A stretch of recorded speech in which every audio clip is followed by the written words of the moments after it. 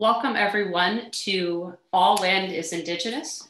This is a webinar hosted by the Hamilton-Wenham Human Rights Coalition, and we are very excited to welcome you here today to talk on a number of exciting topics. Before we get started, I would like to offer a land acknowledgement. We all live on Indigenous land. We would like to acknowledge the Massachusetts tribe, the tribe of Indigenous peoples from whom the colony, province, and Commonwealth of Massachusetts have taken their name. We would like to pay our respect to the ancestral bloodline of the Massachusetts tribe and their descendants who still inhabit historical Massachusetts tribe territories to this day. I'm joined today by two wonderful speakers, possibly a third. With us, we have Mary Ellen Lepionka, who is a local scholar and historian and anthropologist who has studied extensively the Indigenous communities of Cape Ann. And she will be speaking on a number of topics related to local populations and historical challenges, sort of specific to Cape Ann, but a little bit within Massachusetts as well.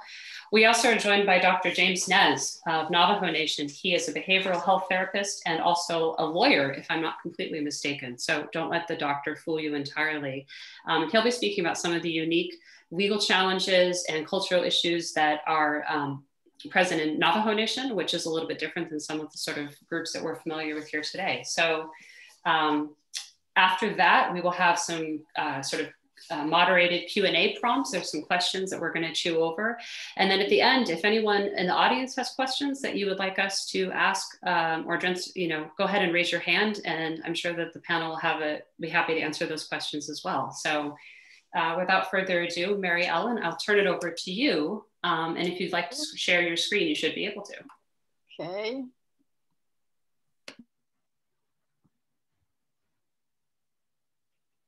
How's that?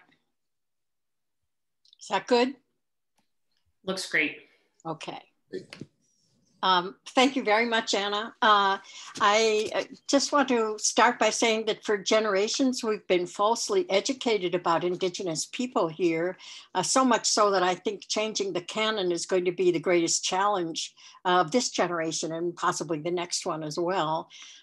In town after town in Essex County, local historians and archivists tend to dismiss Indigenous history. If it's mentioned at all, it's a great mystery.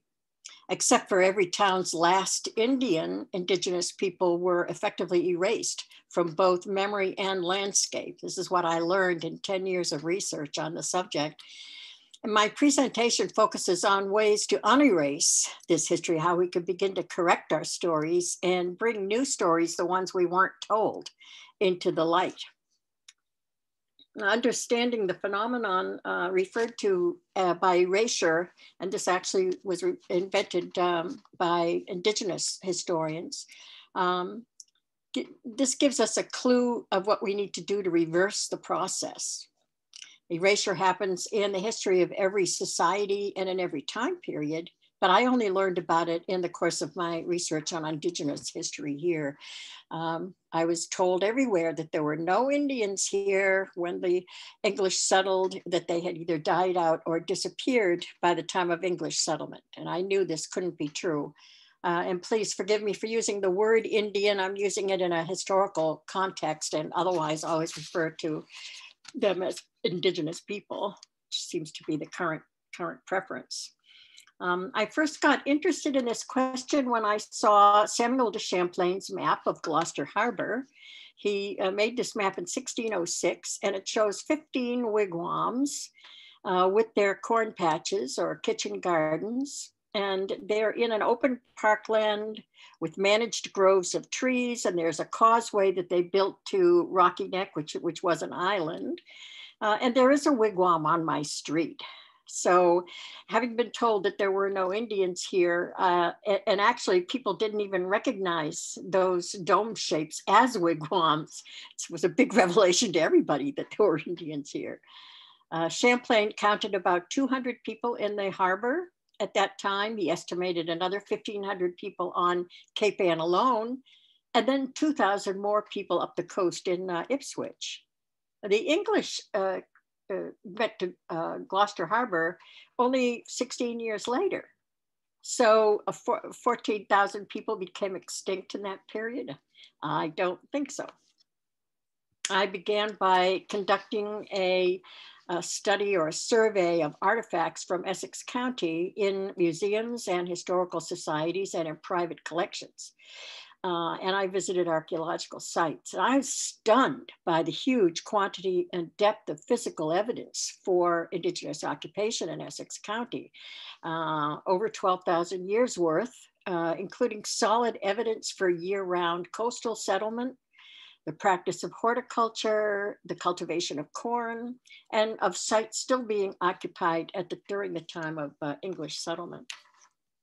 I then surveyed the literature of firsthand observers in the 17th and 18th centuries, but there was a problem because I came across only one source that asked the same question I was, and that was Joseph Felt in his History of Salem in 1845. And he says, quote, "Why is it said there were no Indians here during the colonial period? Earlier histories must be incorrect in claiming that the Indians were extinct prior to the establishment of Massachusetts Bay Colony because there are so many accounts of them," end of quote. He went on to say that he couldn't find any information about what had happened to them, except that collectors found, quote, "Indian town," end of quote, "full of bones," and that up until 1725, Indigenous people visited Salem every year and camped out on Gallows Hill. There is no mention of any Indian town in Histories of Salem today or in any of the tourist sites today. These are the narratives of erasure.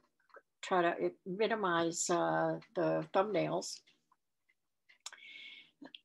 These narratives were created by colonial governors and by early town historians.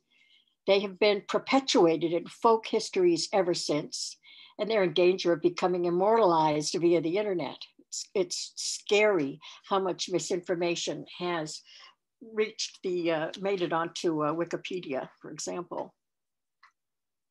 If Indigenous people are mentioned at all, they're usually dismissed in simple paragraphs that repeat the erasure narratives, like this one, which is from The History of Manchester by the Sea by Lamson in 1895. The history of America begins with the advent of Europeans in the New World. The red men in small and scattered bands roamed the stately forests and interminable prairies, hunted the bison and the deer, fished the lakes and streams, gathered around the council fire, and danced the war dance. But they planted no states, founded no cities, established no manufactures, engaged in no commerce, cultivated no arts, built up no civilizations. They left their names upon mountains and rivers, but they made no other impress upon the continent, which from time immemorial had been their dwelling place. The record of their past vanishes like one of their own forays into the wilderness. Their shell heaps and their graves are the only remains left to show that they once called these lands their own. They made no history. And this is the story that we have inherited. But the erasure narratives are not true, and these are some of the reasons why. They're still here. They do have histories. They left monuments. If they appeared to disappear, it was only briefly, and they became visible again whenever they were able to. They were not nomads. They did not all die out from disease. They did not kill each other off, and so on.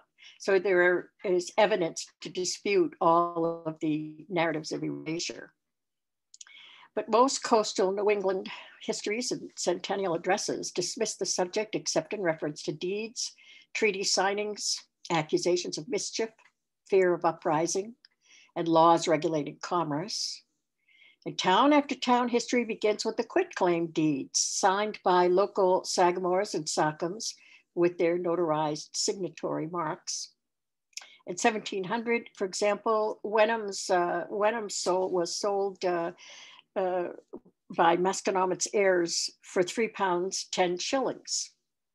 Colonists were taxed to cover the cost. Other towns did likewise or sold land to come up with the money. Local histories tend to claim that the Indians brought 2 rounds of claims against the towns, essentially double dipping. In reality, the first deeds were granted before there were any of these other towns. The second time it was because the Dominion of Massachusetts required colonists to obtain and pay for legal title to the land, which otherwise would become the property of the King of England. This was after the Massachusetts Bay Charter was vacated after the English Civil War and restoration of the English monarchy, which declared that all the original Indian deeds were no longer valid. And that's why the round of quitclaim deeds was conducted between 1700 and 1703. Now, interestingly, I was checking this out, your official history of Hamilton, which was originally a neighborhood in Ipswich, focuses on Masconomet's sale of Essex County to the English. It's full of factual errors. Masconomet was a sagamore or sogma, which is not the same thing as a chief.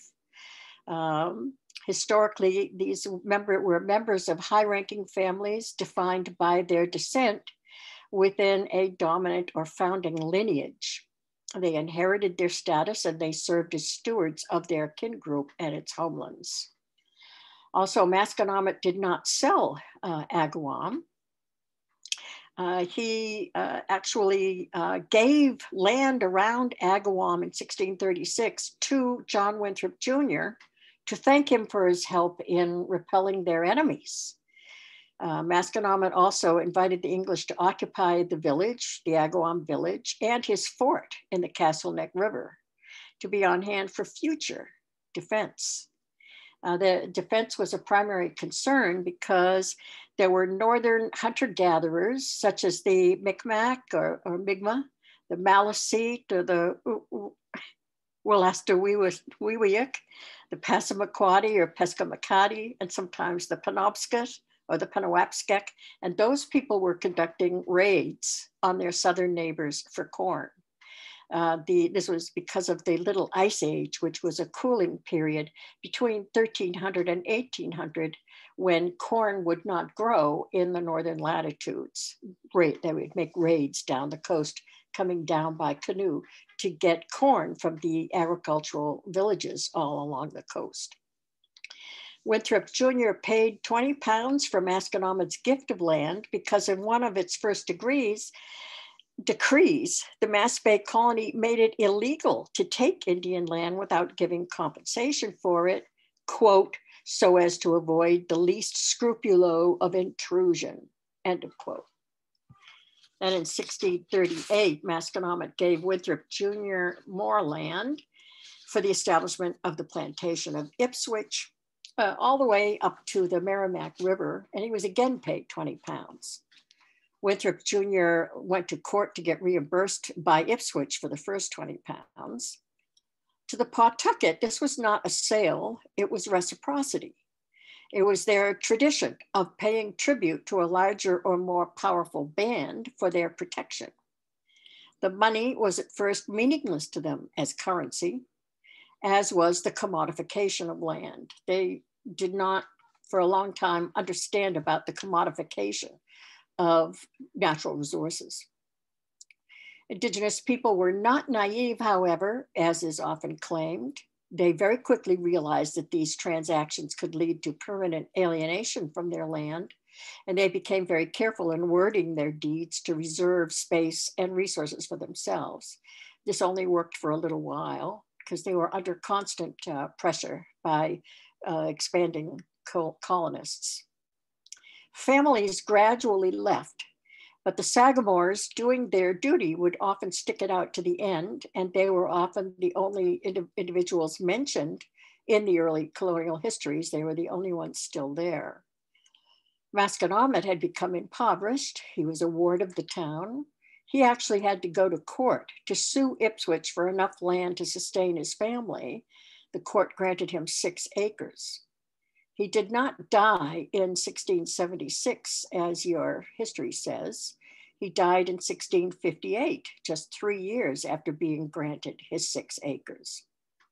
And as you no doubt know, his gravesite and that of his wife and other family members in South Hamilton is now under the protection of the Essex County Greenbelt Association. And then in your official history of Wenham, which was originally part of Salem, the indigenous people are dismissed in this single sentence, again referring to the purchase of land. Prior to European contact, Agawam was not a tribe or even a territory. The word Agawam refers to the Great Marsh, which was what was attracting people to that area.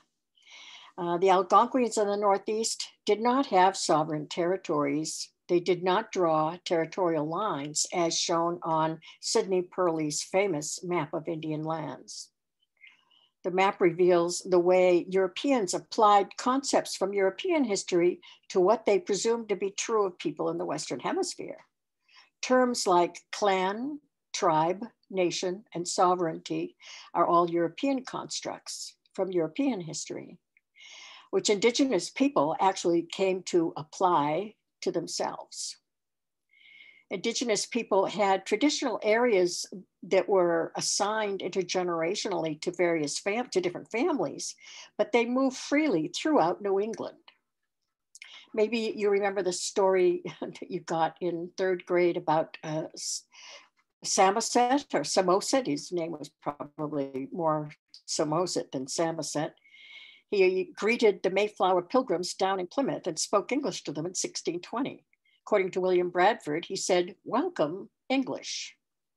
Well, Samoset was an Abenaki Sachem from Maine. He was on pilgrimage. He had learned English from fishermen on Monhegan Island because Europeans had been fishing in the Gulf of Maine for 100 years prior to the Mayflower landing. Agawam was the name of a village, the name of the village of the people who came to the Great Marsh. Now, this is a detail from a historic map. It's a LeBaron's 1874 archaeological survey. Agawam village was on Castle Neck River, indicated here by the green triangle. And the Sagamore Masconomet had a fort, which was on Castle Island in the river right in front of the village, protecting their cornfields. Their cornfields were in the red circled area off Argilla Road. Argilla Road was an Indian trail. Most of the coastal villages and watchtowers had watchtowers and forts to guard against those enemy corn raids. Masconomet had a residence on Hog Island, now called Choate Island, and he conducted diplomacy on Castle Hill. The entire seaward side of Hog Island is land that has been created by 1,000 years worth of deposition of the remains of shellfish meals. At the time of English settlement, the people in northern Essex County and northern Middlesex County were Pawtucket people. They were an expansion of the Pennacook from the lower Merrimack Valley in New Hampshire, who came to the coast and the Great Marsh via the Merrimack River. They were organized as patrilineal bands, paying tribute to one another in shifting alliances and confederations. They spoke an ancient Abenaki language called Loop B, which has no living speakers today. In the 16th and early 17th centuries, the Pennacook Pawtucket homelands and sphere of influence extended in an arc from Lake Winnipesaukee to Boston's North Shore. Bands in southern Essex County and southern Middlesex County became interrelated with the Nipmuc and Massachusetts people. The people in northern Essex and Middlesex counties were identified as Pawtucket by the Puritan minister John Eliot, who translated the Bible into Massachusetts, and also by Daniel Gookin, the first Indian agent of the Massachusetts Bay Colony.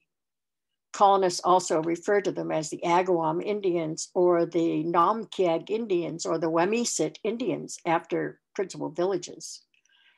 What the Pawtucket called themselves, we don't know because there are no people today who identify as Pawtucket. One ethnographer recorded that they simply referred to themselves by the name of their village or by the name of their lineage or its totem, or simply as Ninawak, the people here. All the people on this map were Algonquian-speaking peoples. Algonquian societies, political systems, and history of relationships are very complex, more complex than Anglo-Europeans cared to understand in many cases. Historically, those complexities spanned around 3,500 years. Algonquian-speaking people reached New England from the Great Lakes by around 3,500 years ago.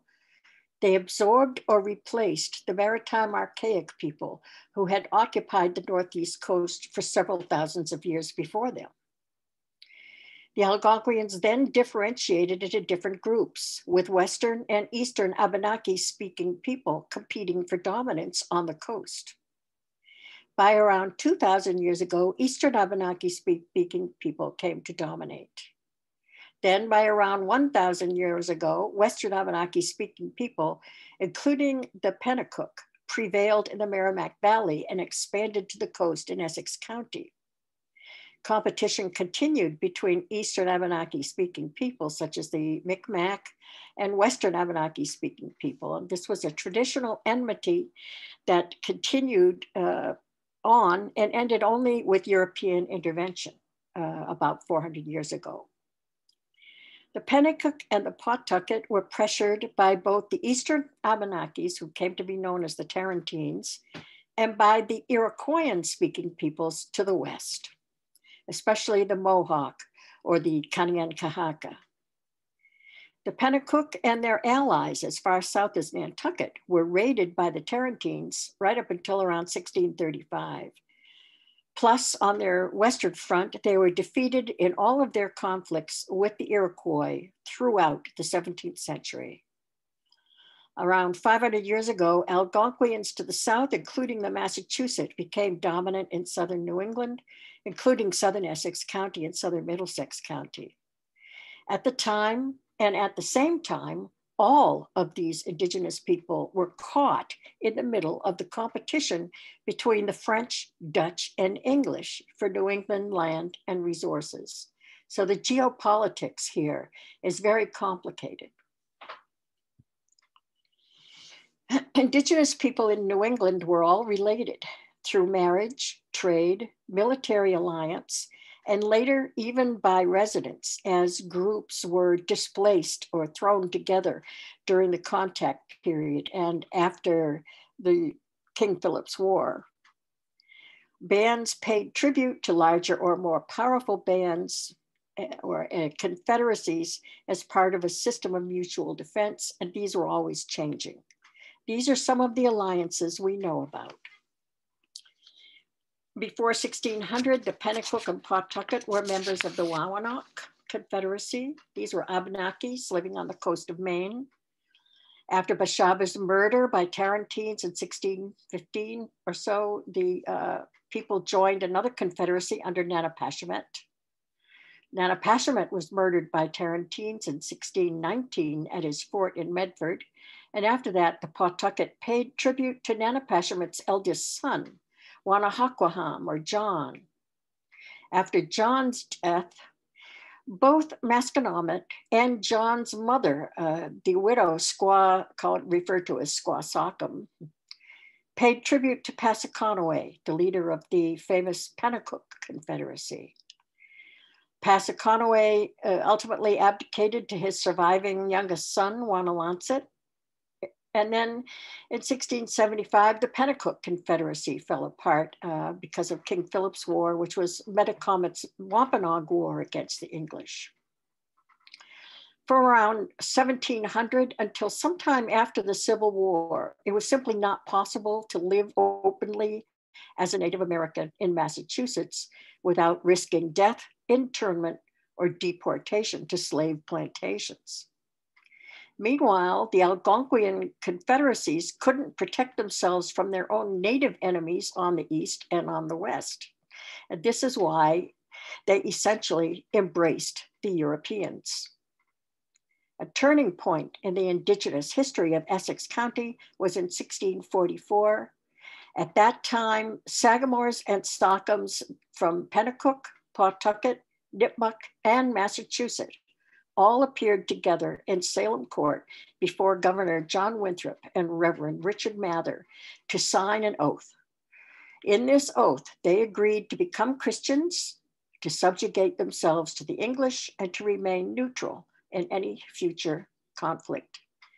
The following year, powwows were made illegal. Between 1700 and 1703, descendants in these three lineages signed quitclaim deeds to all the North Shore towns then in existence. Salem, Danvers, Peabody, and Middleton originally were part of Masconomet's jurisdiction, but jurisdiction transferred to Nanepashemet's descendants after Masconomet's death in 1658. The original deeds to Hamilton and Wenham were both signed by Masconomet's grandchildren, the Pawtucket. These are some of the known villages where Pawtucket bands were living at the time of English settlement. These were not in sovereign territories. These were the people who were living in Gloucester Harbor when Champlain visited in 1606, when the Dorchester Company landed at Fisherman's Field in 1623, when Roger Conant led remnants of the Dorchester Company from Fisherman's Field to Namkiag in 1626, when Endicott founded Salem in 1628, when John Winthrop met Masconomet at sea off the Beverly coast in 1630, when Masconomet gifted Agawam to John Winthrop Jr. in 1638, when your Enum was founded in 1639, and when Masconomet was buried in South Hamilton in 1658. They were here. The extinction narrative invents the vanishing Indian or the last Indian, and the idea that indigenous people were doomed to become extinct because they were not capable of becoming civilized or modern, no matter how hard the English tried to help them to do so. Implicit in this belief was that people should be settled, they should be living on farms with fences, they should be Christian, they should tame the wilderness, they should adopt modern ways. And this was seen, excuse me one second.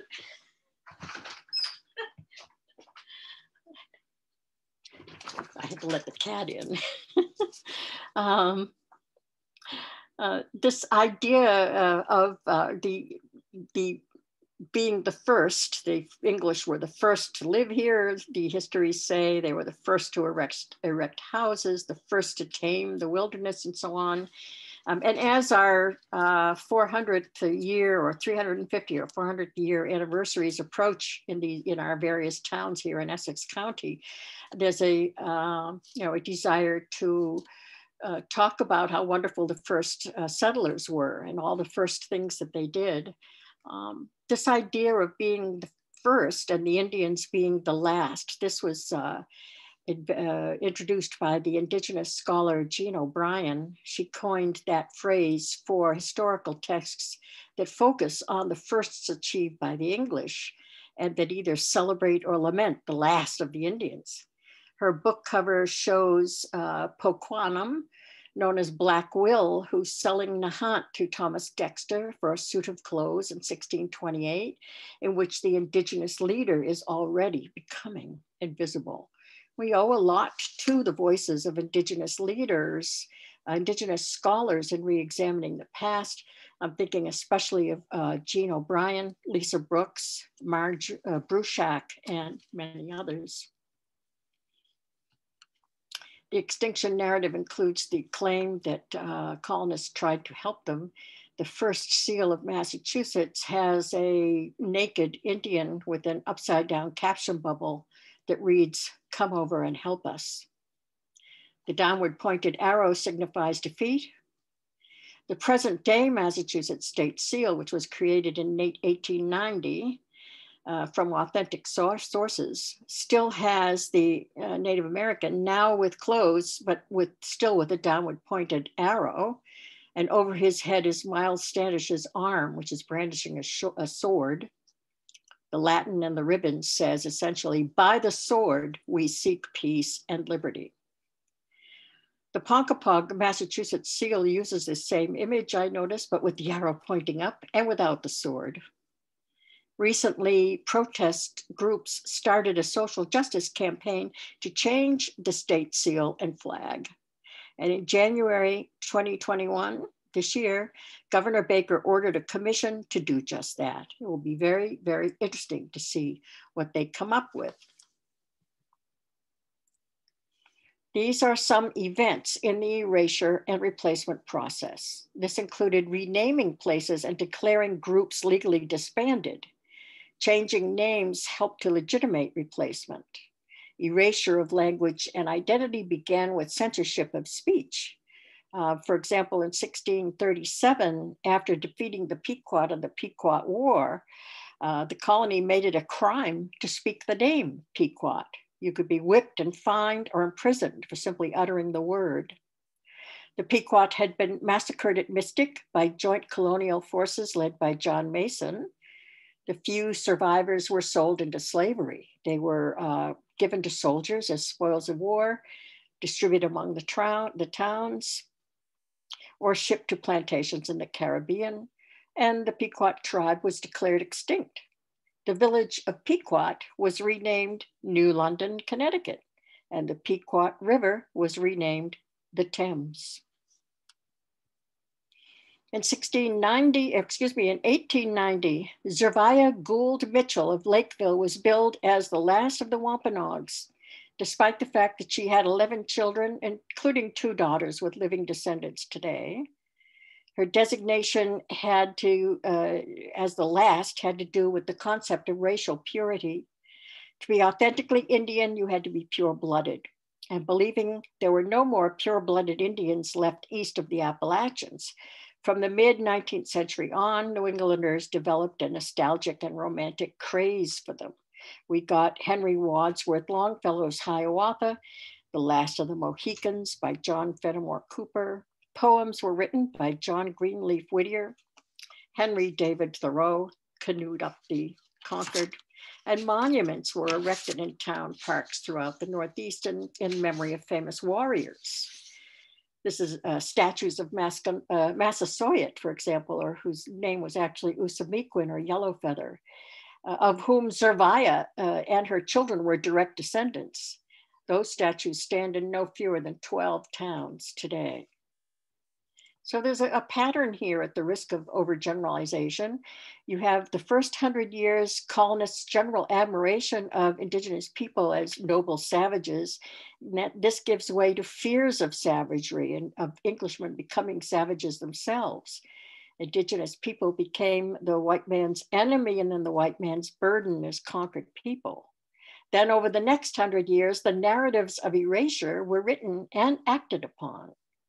Indigenous people came to be seen as obstacles to national progress through manifest destiny. Then in the 100 years following their supposed extinction, Indigenous people were remembered, lionized, and impersonated. They became romantic heroes and tragic victims in literature and in public art. And now in the last 50 years, Indigenous people of New England have been rediscovered as not so vanished at all. After all, politically active, intent on cultural preservation, the restoration of native languages and communities, and the repatriation of cultural property. After generations of assimilation with denial or concealment for the sake of safety, New England Indians have finally been rediscovering themselves and celebrating their identities as Indigenous people. In my search for the true history of Indigenous people in Essex County, I discovered that we cannot really trust the colonial accounts and early town histories and these other sources besides.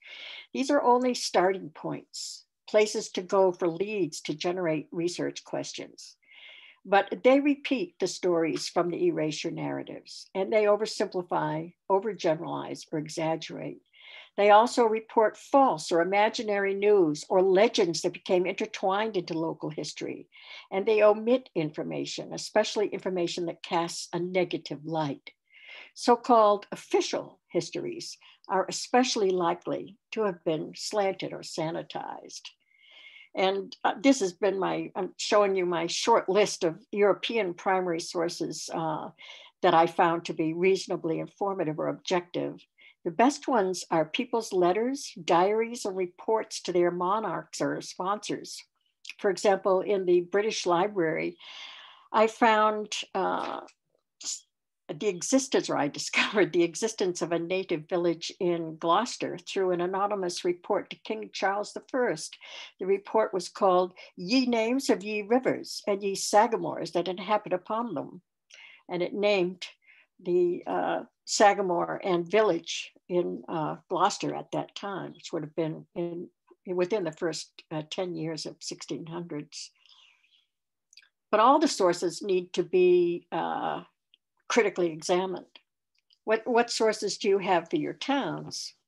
Enon, later known as Wenham, was set off from Beverly and Salem in 1643, and those who were literate wrote letters home. And what about the hamlet, which became Hamilton?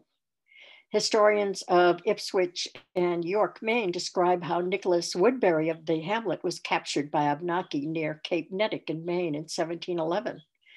He was part of a militia sent to defend the colonists at York. The Abnaki took him to Canada and later returned him for ransom. Were his experiences recorded?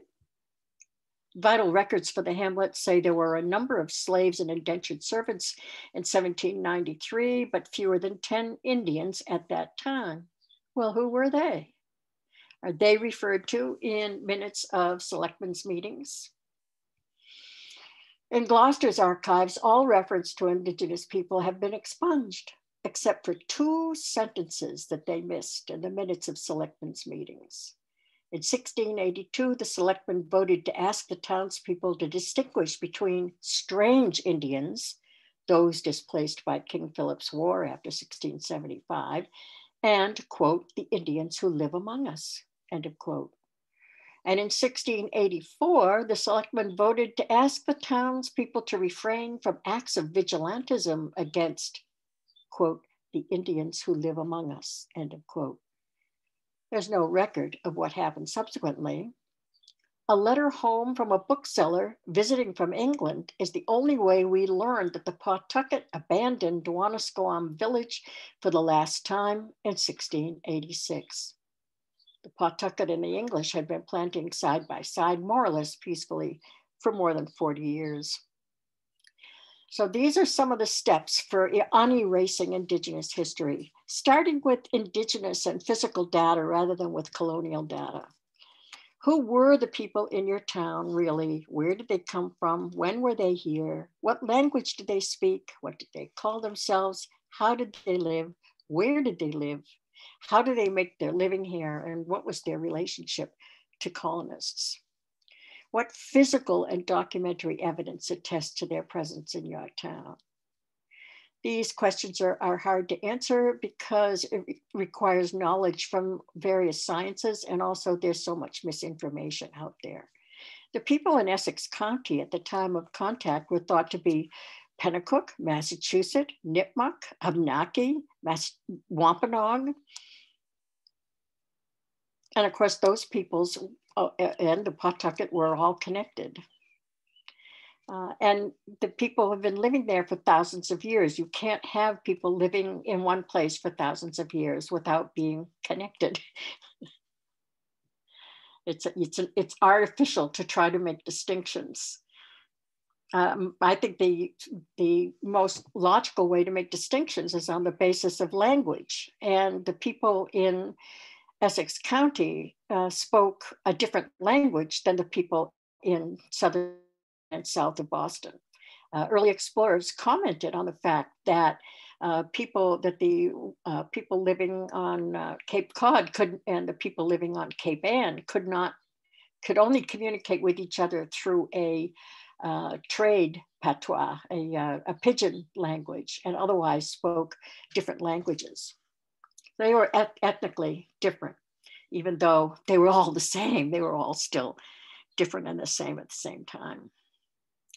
So the next steps are focused on place names and cultural geography. And Algonquian words and reconstructed natural environments are clues to where the people lived and how they used your land and resources. For example, the village of Namkiag, which is Namkiag in Massachusetts, but Nahumkiak in Abenaki, most likely referring to eels, which was a favorite food of the bass that spawned on the river by that name, was in North Beverly on the eastern bank of that river, the Bass River, which the Pawtucket called the Wakwak River. It drains Wenham Lake and the surrounding freshwater swamps and empties into Beverly Harbor. The people were growing corn on the lower slopes of nearby hills. They canoed to the Ipswich River via the Miles River. They canoed to the ocean via the Bass River.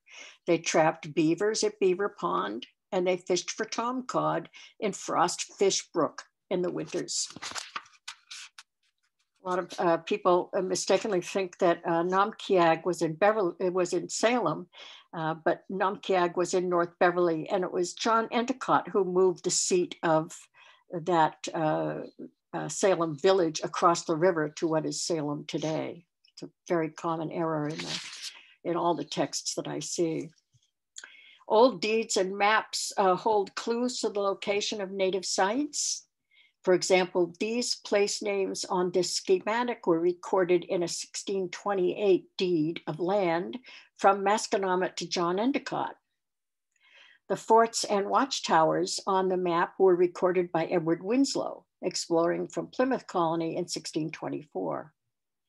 As I mentioned before, all of the Pawtucket coastal villages had watchtowers and forts to defend themselves from the northern corn raiders, the Tarantines. I'm not even going to try to pronounce those names, although believe it or not, I really could at one point. These are clues. These words are clues. They often signify historically likely native sites. The name of a neighborhood, a street, a hill, lake, pond, or stream. The word castle, for example, typically refers to sites of native forts or watchtowers. And most towns on the coast have a place called Castle Hill or Old Castle. Edward Winslow called them castles because they resembled medieval European fortifications with ramps and moats and turrets, except they were made of wood instead of stone and masonry. Old is another one. Anything that was called old in the 17th century was indigenous. The only linguistic clues I found to indigenous settlements in Hamilton-Wenham are Old Town Way and Old Country Road, which actually do demarcate the boundaries of a documented indigenous settlement area at the northern end of Wenham Lake, where Wenham Swamp drains into the lake. These are other indigenous settlements in your area, in addition to those on the northern and southern shores of Wenham Lake. For example, on Essex River, where it drains Tobacco Lake, on Fish Brook, where it joins the Ipswich River in Topsfield, and on the Ipswich River, everywhere where it intersects with Topsfield Road, which was an Indian trail. An archaeological survey conducted in the 1940s by Ripley Bullen mapped around 70 village sites along the Ipswich River alone. And there, to the right of the Hamilton place name is Sagamore Hill, where Masconomet and the others are buried. Indigenous landscapes are all around us in plain view, such as this split rock with petroglyphs in Annisquam, and this winter solstice sunset in a solar observatory on Pole Hill in Gloucester. Places like Bradley Palmer State Park, Tobacco Woods, Appleton Farms, and Audubon's Ipswich River Wildlife Sanctuary, these are indigenous landscapes. The trails around the ponds and along the Ipswich were originally made by indigenous people. And do take a good look at all the rocks. Not all the rock piles you see were made by colonists clearing fields or marking boundaries. Indigenous people gathered that burst fluff of those cattails, those tobacco cattails, to insulate their moccasins for winter or to stuff into their babies' cradle boards for diapering material.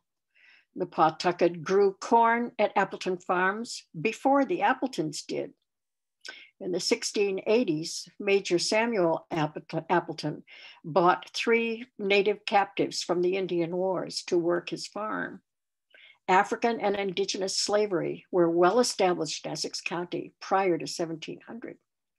In 1683, Samuel Simons of Ipswich, John Winthrop Jr.'s brother-in-law, paid £5 for an Indian boy and girl to serve him as slaves.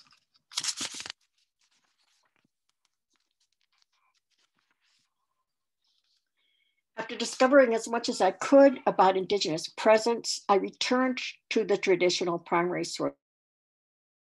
I'm still working on outreach to Indigenous historians, which is complicated by ethnographic refusal. There's a long history of resentment against Anglo-European appropriation and distortion of Indigenous history and culture, as well as of land and resources. In Algonquian tradition, stories may be the property of particular families.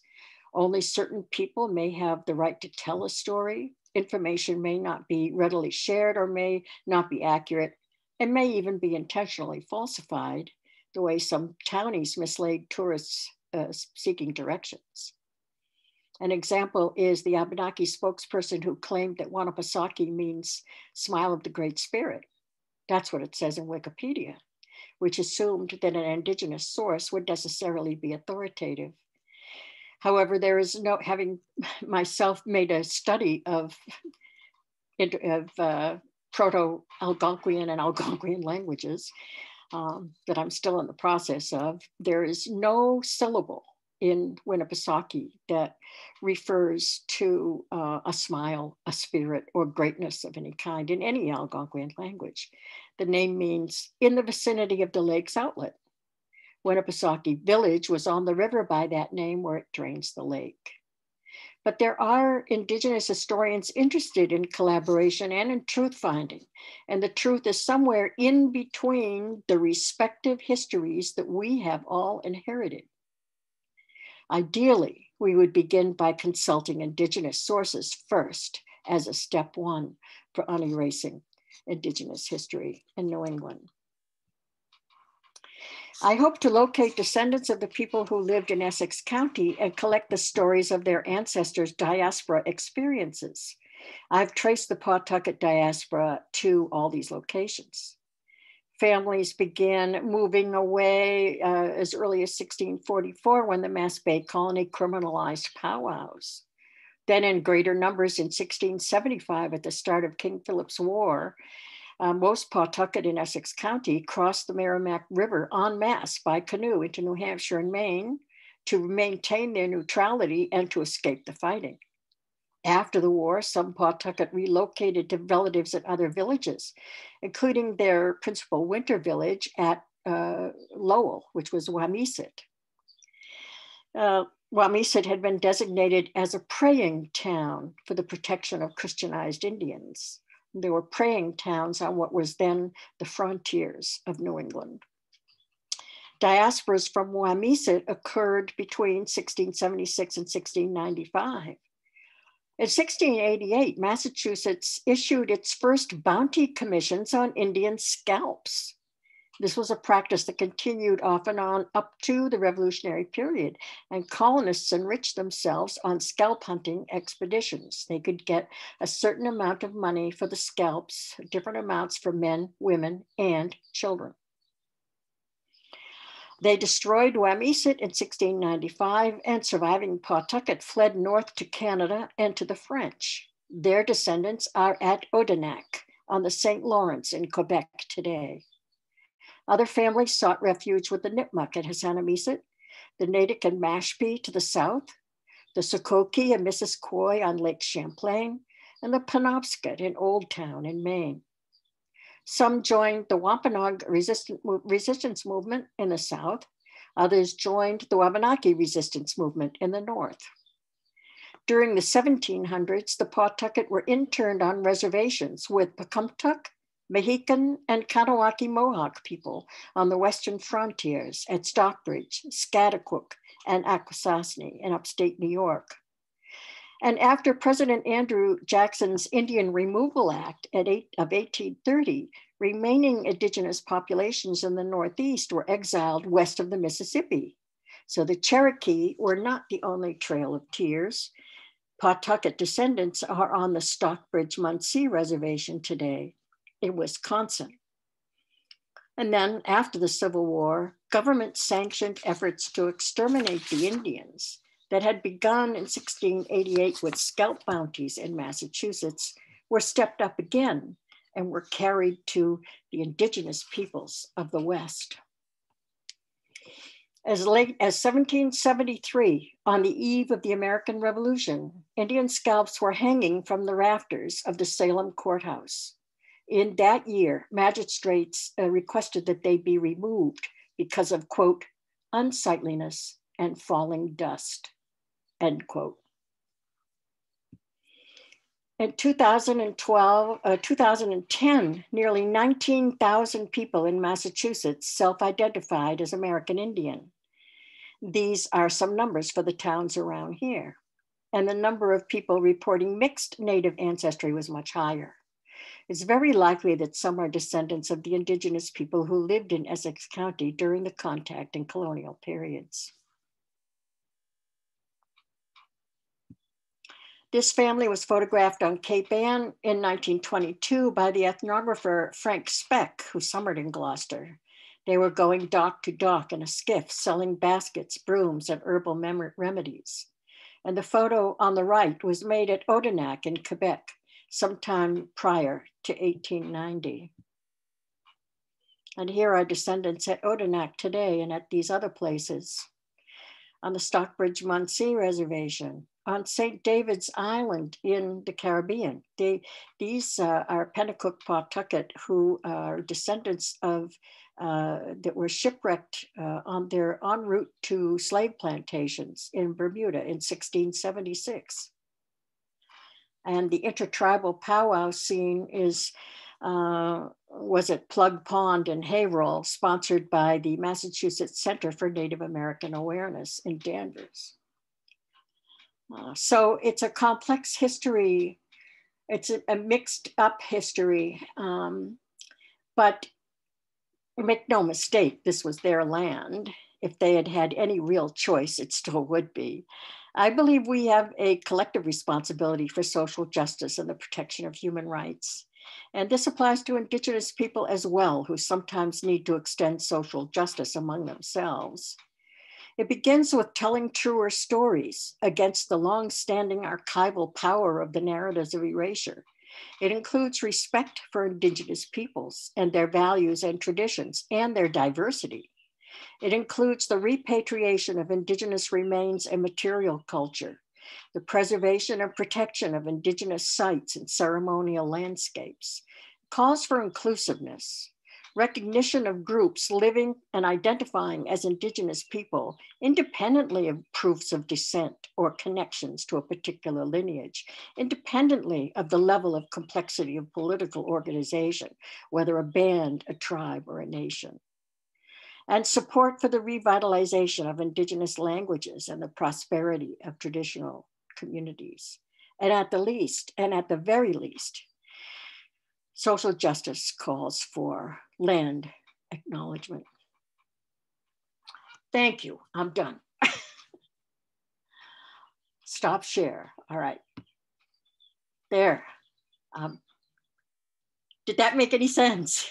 Yes, thank you very much. That was incredible. Take a breath, get a sip of water. Thank you very much. I'm sure there's a lot of people. I see some people giving you hand claps in the chat there, so that's fantastic. Oh, wonderful. I know we're going to have some questions for you, but I'd like to shift gears momentarily and invite Dr. Nez of Navajo Nation to speak. For context, our goal in putting this panel together was to offer a lot of different perspectives from different cultural groups. again, with the idea that there's no monolith, right? There is no one story of what it is to be Indigenous in America or even in New England. And Mary Ellen, I think it's fair to say there are a lot of different ways to look at Indigenous history here in New England. So we have questions for at the end, but I'd like to invite Dr. Nez to share any screens or slides he has. And you're visiting us from Arizona. So thank you so much for making the time in your Saturday afternoon to be here with us. And I will turn the floor over to you. Thank you, Anne. Do a quick introduction. Dr. James Nez, a professional title dan nigi a ko adonen slinigi a kentle chini slido ashin bashis chin na kairo kis ani a dash chedo tatna zahni dash nala a hot al the nenshna na be ho the nenshna a hot al. Ako yat erole so tasino agi. So my name is Dr. James Nez. I have 4 clans that I go by. The first clan is Kintlachini, they say Red House clan. My people, my mother's people, they actually come from the Pueblos near Mount Taylor. We were adopted into the Navajo tribe. And so when the Navajos adopted us, they saw that there was adobes that we lived in. And so we became the Red House clan. And my dad is a Salt People clan. And then my grandfather is a Nakai, they call it. It's a Central American Indian. There's a mixture of Hispanic, Comanche, Mescalero, Apache. And then my paternal grandfather, he is a Tatnezahni clan, which is a Tangle Vines clan. Like how in the gardens, you go in there and there's all sorts of tangle vines. So those are the 4 people that I represent. And I just wanted to say thank you for giving me the opportunity to join in and speak to the group here.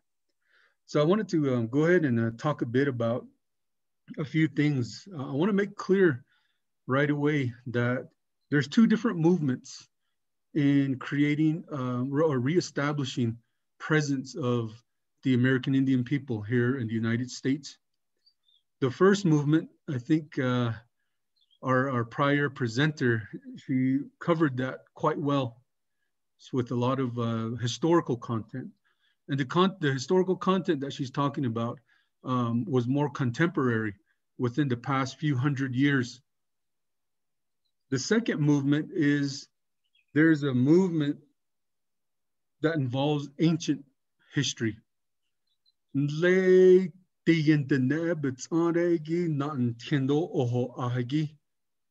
means the holy people's rules and guidance for us as Navajos. We call ourselves Navajos, but that word came from Nabeho. Nabeho came from Nabahitane, warrior people. So we call ourselves Nabahitane, Bilashtaitane. So we're the 5-fingered people.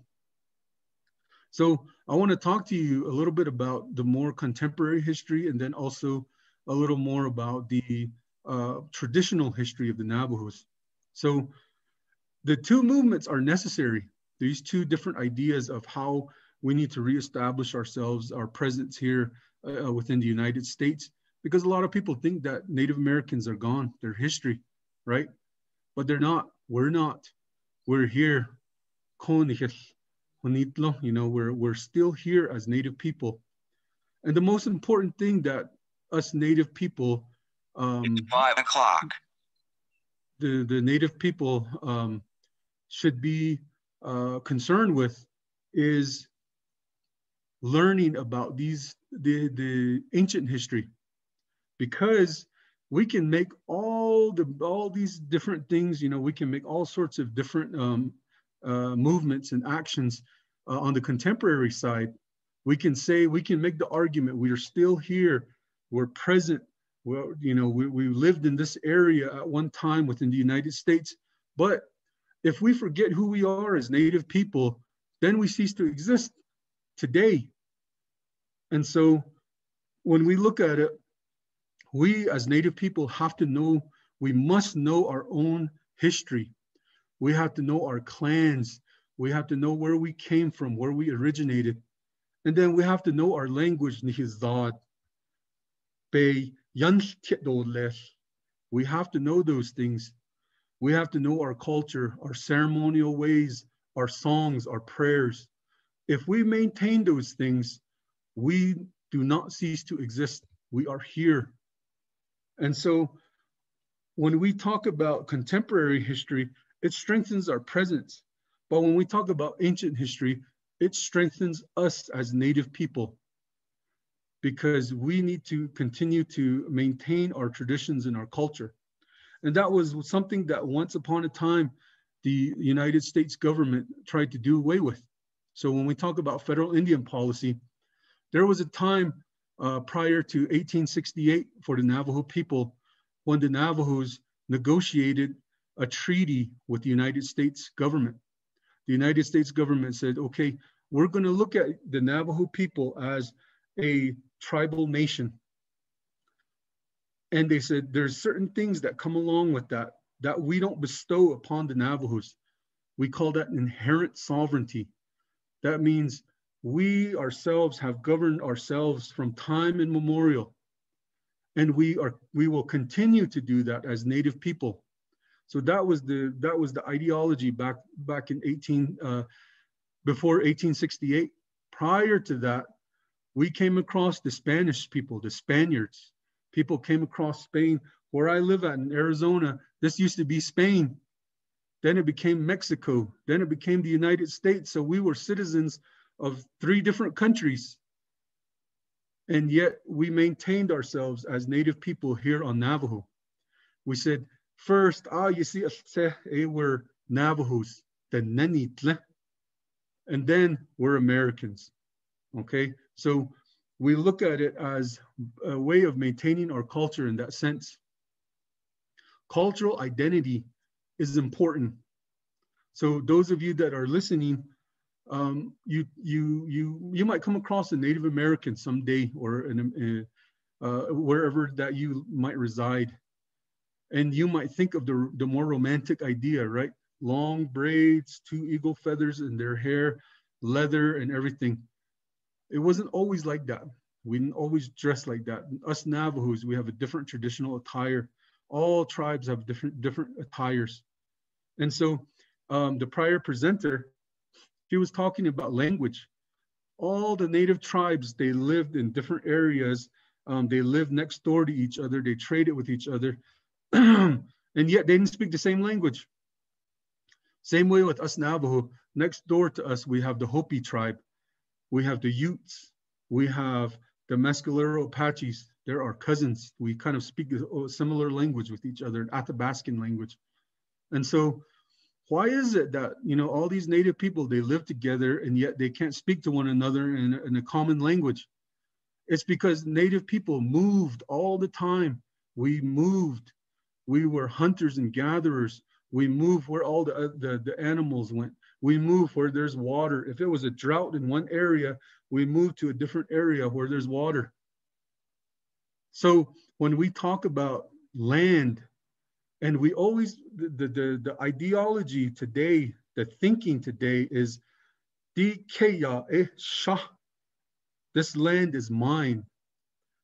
And even with the title of the presentation today, all land is indigenous land. If you were to talk to a really traditional Navajo, they would say, it's not like that. Because this land doesn't belong to us. We only live upon it for a certain amount of years that the great creator gives us. And then after that, the next generation lives upon it. That's the way it was way back in the olden days. So that's why we moved around. We didn't say this is Navajo land, this is Apache land, this is we said, we said, this land is our mother. So when we talk about land ownership, it's not like that. The land is the one that supports us, because the land is our mother and we are her children. No matter what nationality you come from, you are the Mother Earth's child. And so when you go and you walk upon the land, you don't say, this is my land right here. You say, that's my mother right there. Shema, my mom, help me out right here. I'm hungry. She will give you food. I'm thirsty. She will give you water. Where does that come from? The Heavenly Father, the sky, rains down upon the earth. And they, the mother and the father, they're the ones that provide these things to us. They maintain us, they sustain us. And so wherever you go in the world, whether if I went to France, if I went to England, if I went anywhere all over the world, and I set foot on that land is my mother. And so that's the way we look at it as Native people. Now, today, when you factor in the other nationalities, how they think about these kind of things, that's when you get ownership. I own this land, I own this property, but you're only setting foot on it for so many years, and you should be really glad and appreciate that, and you should give thanks about that every day. I'm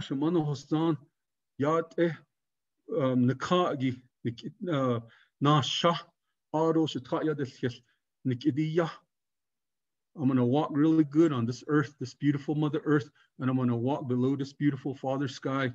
And together, that's where life is at. Okay? So think about it. Really think about it. We're only here for so long.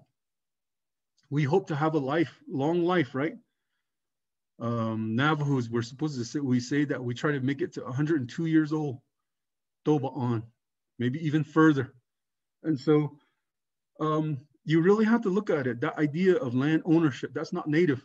That comes from somewhere else. Maybe it's the Bilikana, the non-Indians. They think about it that way. Conquest, right? The doctrine of conquest. That goes back to federal Indian policy. We conquered people and now we own their land, okay?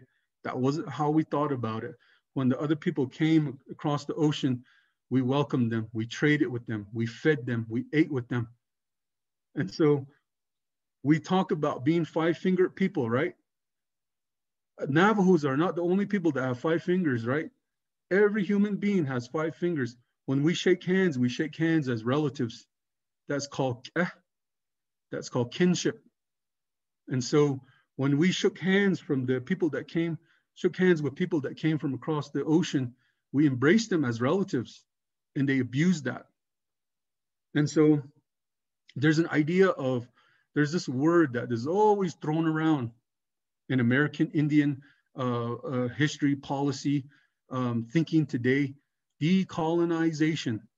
They say, let's decolonize. I don't like that word. Decolonization means, by definition, if you look it up, it means a colony from another sovereign that came here. They declared independence. They said, we're not part of that nation anymore. Us colonies, today we're independent. That's what the United States did, right? They came across and they said, we set up 13 colonies. And then they signed the declaration and they said, now we're sovereign. Now we're independent. That's decolonization. Now, when you talk about Navajo freedoms and Navajo sovereignty, there's a better word to use, re-traditionalizing, meaning that we're going to know our language, we're going to know our prayers, we're going to know our songs, we're going to know our culture, we're going to know our history, all the way back from the time when the holy people gave those to us, when the holy people were here, when they lived, when they made mistakes, and when they passed all of those behazani onto us, those guiding principles. And so when we learn those, we become re-traditionalized. We become free from the thoughts of those that have come across the ocean and said, this is how things are now, the doctrine of conquest. if you can learn your language, and if you can learn your indigenous culture, and if you can learn your songs and prayers and everything, you are free. That is independence. Okay, so we can work things on the top level. We can say, you know, we need to learn what the Bilikana did to us. But when I say Bilikana, it means the non-Indian. When the Bilikana, what they did to us, we can learn that all day long, and it's important. But we, the Neni Dlinigi, the Neni Dlinigi, us native people, we must maintain our traditional knowledge also. So we will continue. And so I wanted to make a point that native people, we call ourselves, we're brown people. That's the way we call all native people. And when we practice our ceremonies and when we speak our language, we're retraditionalizing. We're not saying that we're becoming independent as a tribal nation. We were always independent. We were always sovereign. We have even the federal government and federal Indian policy, they identify that, they recognize the inherent sovereignty of us as a tribe to govern ourselves in all of our internal affairs. And so when we talk about that retraditionalizing, we talk about the strength of many generations back. Grandma, great-grandma, great-great-great, all the way grandpa, all of these people, we're bringing them to the forefront. We're bringing all of their teachings here, that these teachings come from the holy people. And so we really have to be, we really have to recognize that also, that portion of it. When we talk about anything that has to do with human rights, it's not only federal Indian policy, it's not only the contemporary history, but it is the essence of the native people that we have to consider also. So that's what I want to share with the group. Just know there's two different movements in creating, reestablishing presence. There's the analysis of contemporary history, and then there's also the knowledge of the ancient history of our people. Okay, so I'll close by saying that my grandma, she shared a story with me one time. She said, it is Navajo prophecy that someday the Bilikanas, they're going to come to us and they're going to say, what makes you Navajo? Because they're going to say to us, where is your prayers? Where is your songs? Where is your language? Where is your culture? You wear regular shirts like us Americans. You wear glasses like us Americans, right? You have a cell phone like us Americans. What makes you a Native American? What makes you a Navajo? And what's going to save us is our clans. When we have that clan structure in there and we know it and we can practice it and implement it in our daily lives, we will always be Navajo. And so here on Navajo, they stress that all the time. Know your clans. Make sure that if you're going to marry somebody, you're not marrying into the same clan. It's a very complex structure and it's all based on keh. Keh is often translated as kinship, but it's way more than that. You can't even define it. It's something that you live. It is something that the changing woman, who is our mother, she's the one that put it here for us to live by. And that's our saving grace in the future. And so Navajos, we've been here. We've survived the Spaniards. We survived the Mexicans. We survived the Americans. And they've always looked at ways to deal with us. You know, in 1868, we signed a treaty with them. And it says on there, the first thing, we will make no more war, put down your weapons. And so, and we'll give you certain crops, seeds and livestock. You guys stay on the reservation and be pastoral agricultural people. So we changed a bit as Native people. After that, after 1868, they said, okay, this is not working. They're strengthening, being in one area on one reservation. They're becoming too strong. Their language is strong. They used our language in one of the world wars. Navajo code talkers. That's how strong our language is. And they said, okay, let's make it a federal Indian policy that now let's assimilate them into the United States, all the common people. There's no more Indian reservation. There's no more nation. You're going to become an American. That didn't work. They couldn't break that connection with our culture. And so they reorganized it. And they said, let's give all the Native people land. Let's give them allotments. And let's let them feel land ownership. Let's make them like us and say, let's teach them that land belongs to them. And they couldn't do that. They couldn't teach the Native people that. It was a concept that we don't understand in our culture. Land ownership, land use, we can understand. And then they said, okay, let's reorganize the tribes and let's let them govern themselves. Let's let them have self-determination. And that's the state we're in right now, federal Indian policy. With the Navajo Nation, we are a sovereign, dependent nation, they call us. That's our status with the United States. And so we handle our own issues. We have our own court system. I'm a tribal court advocate. I practice law here on the Navajo Nation. We have our own police department. We have our police force. We have our own legislative, executive, judicial branch. We have 110 chapters, subunits of the Navajo Nation. Our reservation is over 16 million acres large within the state of Arizona, New Mexico, and Utah. And so we are a land-based nation. So you cannot decolonize a nation that exists, right? We were never a colony. We cannot declare independence because we have always been independent. And so that's something that an outsider to the Navajo people that you should know. Next time you come across somebody and they ask you about the Indian problem, we were never a problem. You know, we always governed ourselves. We've always hunted. We've always gathered. We were always independent. Now we had a little misstep along the way coming into contact with the Bilagana, but we get it. We got up from that misstep, and we re-traditionalize. We understand our ways, and so we become stronger people that way. I want to share that story with you, and I'll end it there. If you have any questions, I'm always open to answering. Nana. Thank you, Dr. Nez and Ms. Lepuenka.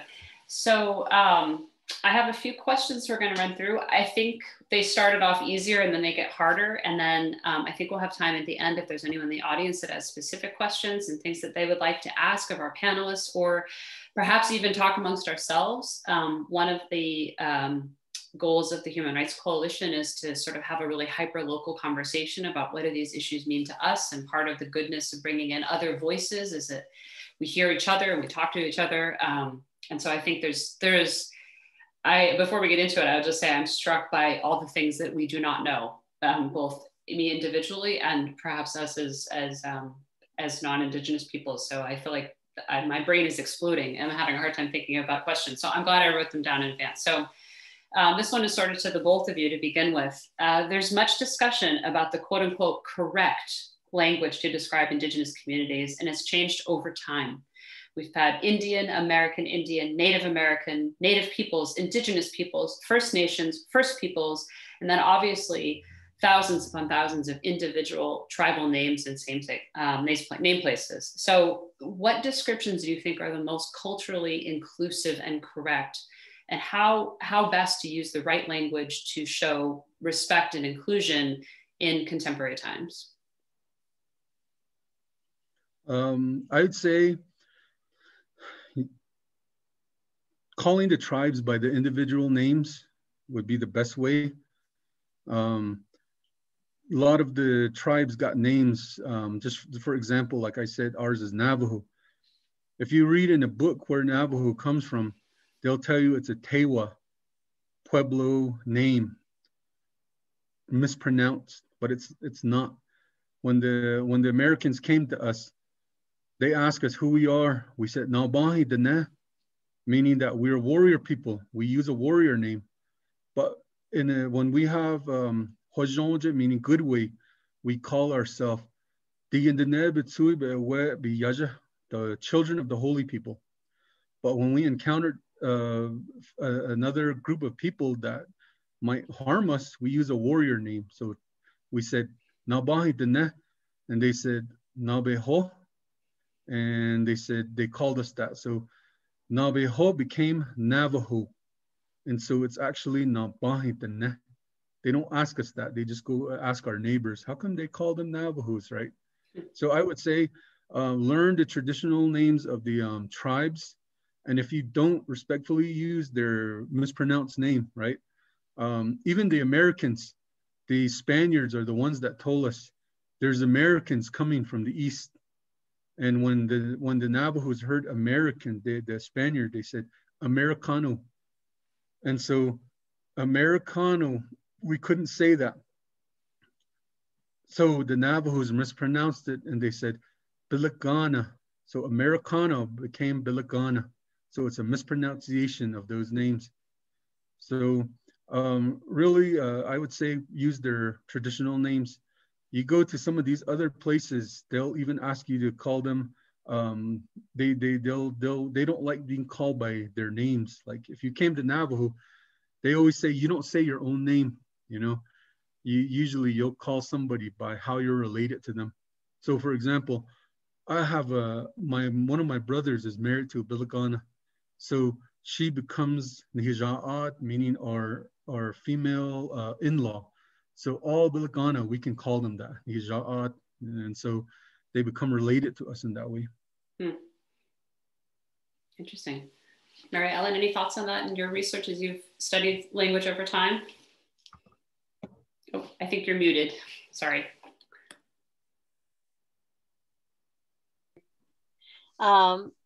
I saw a video in which Indigenous teenagers were interviewed on what they wanted to be called. They were quite emotional about it, and they said that they did not want to be called Native American because they rejected the identity as American. They wanted to be more, but they also didn't want to be called natives because of its association in colonial literature. So they chose Indigenous people. In Canada, I think First Peoples was chosen as the preferred term and still is, to the best of my knowledge. But I agree with Dr. Nez that it's best to refer to people by their actual group name or by their kinship relationship, which is how Indigenous people refer to each other. This is true in many other cultures as well. When I was in Botswana in Africa, I addressed all older females as mother and all older males as father. So the idea of kinship is important. And I think that Dr. Nez's point about Indigenous people's relationship to the land was very, very well taken. The idea that land is not something that you own or that you commodify or chop up. And there's a feeling of disbelief about it. It's like the first time you learned that you could buy a square foot, you could buy air by the square foot above a highway to develop commercially. And when you first hear this, you go, what? What? No way can you buy air, to build on. But and so it was the same kind of disbelief when it became clear that colonists were looking to commodify land in that way. And I think that the distinction that Dr. Nez makes between retraditionalization and decolonization, that's brilliant. I think that's really right on. That's basically the traditionalization is what's important. Okay, so both of you touched quite a bit on land and land acknowledgements, and that's something that's been a really, really sort of, I don't want to say controversial, but it is a little bit controversial. So, you know, land acknowledgements have become increasingly common in municipalities, school districts, universities, even public conventions. I even think the Oscars started with the land acknowledgement just, you know, a month or so ago. But in some places, resistance is still high to sort of a simple statement of understanding other people have come before us. So what do you say to those who protest acknowledgements as either unnecessary or in some cases invoke objections like the doctrine of discovery or manifest destiny as a rationale to not offer them? What I say, in a sense, it's true. I mean, it isn't necessary. It is an expression. It's an expression that's an outreach of a desire for social justice. It's very pale in comparison to what social justice actually would mean, but it is a token, and that might be one reason for not being thrilled with it. It's a very small thing, really. In another sense, it's a very big thing. But I think that the doctrine of discovery, that's a very European concept. You know, the explorer arrives and plants his flag on some beach somewhere and declares this is now ours. There are other people who say that if the Indians sold land or gave land or signed deeds, that they were giving up ownership of it, and that therefore there doesn't need to be that kind of acknowledgement. The weight of history is on the side of recognizing what was done to the people who were living here for thousands of years, possibly tens of thousands of years. And within 2 or 3 generations, they were dispossessed of their livelihoods and their lives and their living spaces. And I don't know, I'm reminded of the Turkish president who said that he would acknowledge the Armenian genocide when Americans acknowledged their genocide of Native Americans. And I thought, oh God, he's right on. That's a really good point. But land acknowledgement is a way of acknowledging that that it was an appropriation of land that was gotten by means that were harmful to other people. I don't know what else to say about that. Well, I'll ask you, Dr. Nez. So, when groups offer land acknowledgements, how do you feel about them and their necessity? And I think actually in our conversations we've agreed they're very tokenist. It's not superficial in the sense that it's not meaningless, but it's words, and the real thing that's going to make a difference is action and changes of behavior and re-education and re-traditionalizing and curriculum and those things. So it's sort of like a starting point, but it's certainly not the be all end all. It's not like you can say, oh, I gave my acknowledgement, I'm good now, right? I've made amends. So how do you feel about people who are offering acknowledgements, and how do you sort of incorporate that into a step one of reframing the past and sort of trying to build on something good? I think land acknowledgements makes us feel good, you know, not us Native people, but the person that's acknowledging it. You know, the person gets up there on stage and says, hey, this was Navajo land. You know, it makes them feel good to say that, to acknowledge it, that something was somebody's at one time, you know. Just like if you had bought a vehicle, you drove it around and you got it repoed, and then somebody sold it to someone else and said, this was Anna's car at one time, you know. What good does that do? I'm going to take it from a traditional point of view. We need to start acknowledging land as our mother first. So when we pray in Navajo, the first thing that we say is, and then the second thing says, meaning that we acknowledge the land and say, let it be good right here on our Mother Earth, and let it be good right here below our Father Sky. That's how we always start our prayers. And so when we acknowledge that land as our mother, that means a whole lot more than acknowledging it as somebody else's land that was theirs. So when we say that, we should start saying that, you know, look at how we're gathered here on this beautiful Mother Earth, on this beautiful day, this beautiful sunshine, and mean it too, and take care of it. You know, it's very similar in Algonquian traditions. The Algonquians begin their prayers with reference to the 4 cardinal directions and reference to Mother Earth and Father Sky. It's very, very powerful for Algonquian people in the East too.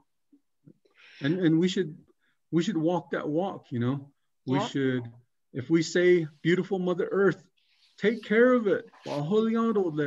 We only get one mother, right? Yeah. We only get one father. Take care of them. You know, don't, in your daily life, incorporate that. Use less, make less waste. Make sure you use water efficiently. Don't go outside and just start spraying each other for fun, you know. Use it for purposefully. Yeah. When you do that, then you're being respectful. Then you're walking the walk. You're saying, my Mother Earth, I love you, you know. And that means a whole lot more than saying, that used to be Anna's car, you know. Well, what you've touched on was really important. So when we developed our land acknowledgement, it was in consultation with the Massachusetts tribe. And Thomas Green meant to be here today, but he had an unexpected change of plans and couldn't be here. But one of the things you both just touched on was really part of it is present tense is important. It can't only be past tense because that's just another sort of promulgation of the erasure. So the language that we use was given to us from them, and it was meant to say purposely, people are still here. Like you said, Dr. Ness, we're still here. People are still here. And so that, you know, present tense is really, really important, and sort of hearing from the groups who have these ancestral ties to the land. But that does bring me to the next question, which you both have touched on. So how do you overcome these European attitudes of ownership and shifting historical alliances, omissions and biases in the colonial record? I know Mary Ellen's talked about that a lot. And, you know, even today, there are online data sources, right? There are data bots that you can type in and say, whose land am I on? Which we've now, both of you have helped unpack that that's a flawed, it's not the right question to ask, right? It's a flawed question. It's a question driven from a European sentiment. But how do you reconcile all of these sources of people trying to do the right thing and acknowledge in present tense, and yet the data itself, as Mary Ellen, I think, pretty well illuminated, is very complicated, and historically the alliances are shifting. How do you reconcile these notions of ownership and respect and acknowledgement with the fact that data itself is confusing and overlapping, and the questions are driven from a European sentiment to begin with? What tools can we do to make that better?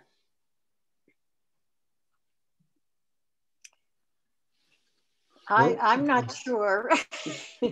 I'm not sure how to answer that. I think educating people about what's faulty about their preconceptions about ownership and land, that's a first step. People often don't even think about it. I certainly was surprised during my research to gradually, have the realization that this was a completely different way of seeing the world. That was just completely different from any Anglo-European perspective, and to learn to respect that is crucial. And I think people being educated about the different worldview. I mean, there are lots of examples, but if among the Algonquians, their lives are spiritual. They really do live, or did, or do, and some still do live spiritually every day, and conduct their lives according to ancient values that they maintain. And it includes acknowledging spiritual entities. And I know that around here, and I'm sure out west as well, there's prior to the forced Christianization of Indigenous people, their religion was based on animism, And it included having, endowing things like trees and rocks with spiritual power or manitou, and having respect for those things and interacting with them spiritually is important, but it's very difficult for Westerners to understand. And what happened is that a lot of the Native Americans who became Christianized selected one of the Manitou to associate with the Judeo-Christian God, and lost touch with the original way that they expressed their spirituality. And it tends to now be very much a syncretism of Christianity with elements of the earlier religion, or the traditional, the ancient religion. And but getting people to understand that would help them to understand the relationship of people to the land or to the earth. So I think education is a very significant step to help people see things differently, see things through another lens. All right, so this next one, James and I, the first time we spoke, he told me a really funny story and I thought about it a lot. So this is shifting gears a little bit from the heaviness of acknowledgement and attitudes about earth and land. This question: many school districts, universities, and professional sports teams are recognizing the negative legacy of cultural appropriation and have begun a process of changing or revising mascots and school or teams' imagery, including the Massachusetts state flag. But in some cases, community backlash has been intense and those efforts have proven unsuccessful. And this was true in a community near us just this year in Wakefield, Massachusetts. So what are your thoughts about mascot overhauls and cultural appropriation politics today? Good question. We had a good talk about that, right? Well, I'll tell you that one of our tribal members here on Navajo, Amanda Blackhorse, bless her for all her efforts. She went up and she filed a lawsuit against the NFL for using the Redskins name. And, my personal take on that is that way back in the day, people today, they think redskin, right? They think somebody that has red skin, and you call somebody by that name and they say, oh my God, that's racist, But we often refer to that, we say black people or white people. Still people, you refer to each other by the color of their skin. But in this instance, redskin, that's one of the names of one of my relatives, my great grandmother. Not because she was a very dark red skinned person, but because she was a light skinned person who needed protection from the sunlight. And so when she went out on her horse, chasing her livestock, she needed a sunscreen. And of course, way back in my great grandma's time, there was no sunblock, right? There was no SPF 14 or anything like that. But what she had was a thing called chi. It's red ochre. She put that in a mixture of a fat, a lipid, animal fat. And what she did was she rubbed it all over her skin. And so people noticed that during the winter time, her fair skin, again, the cold, the breeze would get onto her skin and really dry it out. So even during the winter, when she went out, she would put that sand, that red sand on her face. And so her name became a Sansache, which is a red-skinned woman. And so my grandma's name was Red-Skinned Woman. So you have to learn the history of a name before you start to protest against it. What does that mean to us Native people? What does redskin mean? Well, this is the story behind it. But today, and I say this with all respect to my fellow Native people who do not live on the reservation, these urban Native Americans, they only tend to look at what people tell them, okay? What's in a book, what other historians say, how these names came about, but they do not refer to their people. and they don't learn the stories behind it. That's one of the most essential things to know. And yet they use it as they think of it as a derogatory term. Oh my goodness, you call me a redskin, you know? And me and my brother, we were talking about this one time, and I said, do you know any derogatory Native American names? We were trying to think of some, and we couldn't think of any. But when we went online, and says derogatory names for Native Americans, came up wagon burners, redskins, and a bunch of these other names, and we've never heard them here on Navajo, you know. I don't think we did that. We probably raided people, but we probably took what was in their wagons, and we didn't burn it, you know. And so there's a history to it. Our own people, my grandmother was a redskin woman. So it doesn't bother me. It really does not bother me when I hear that word redskin. And then the other one is, I've heard this other name, savage.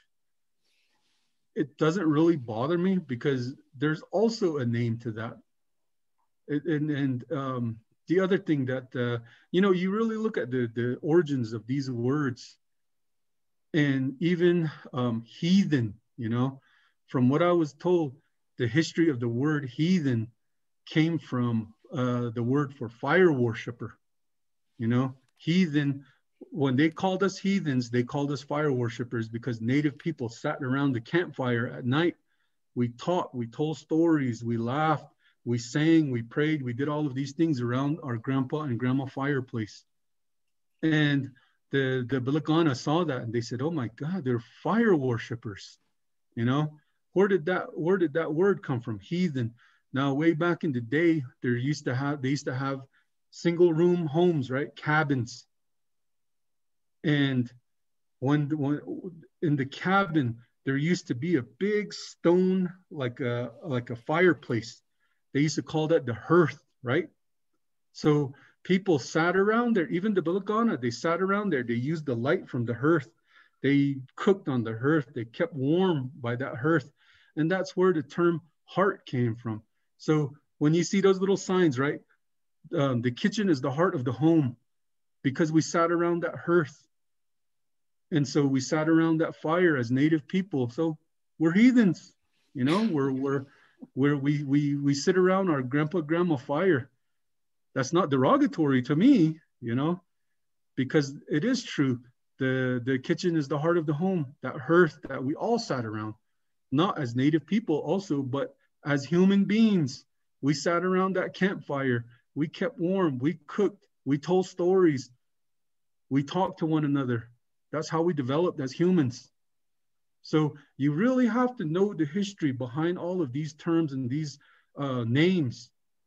When you know them, you can speak about it intelligently.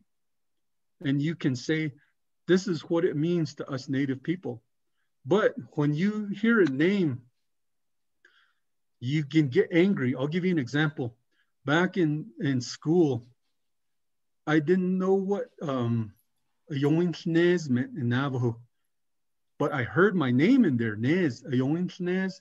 And this girl would always used to say that to me. She says, James Nez, Ayoinks, you know.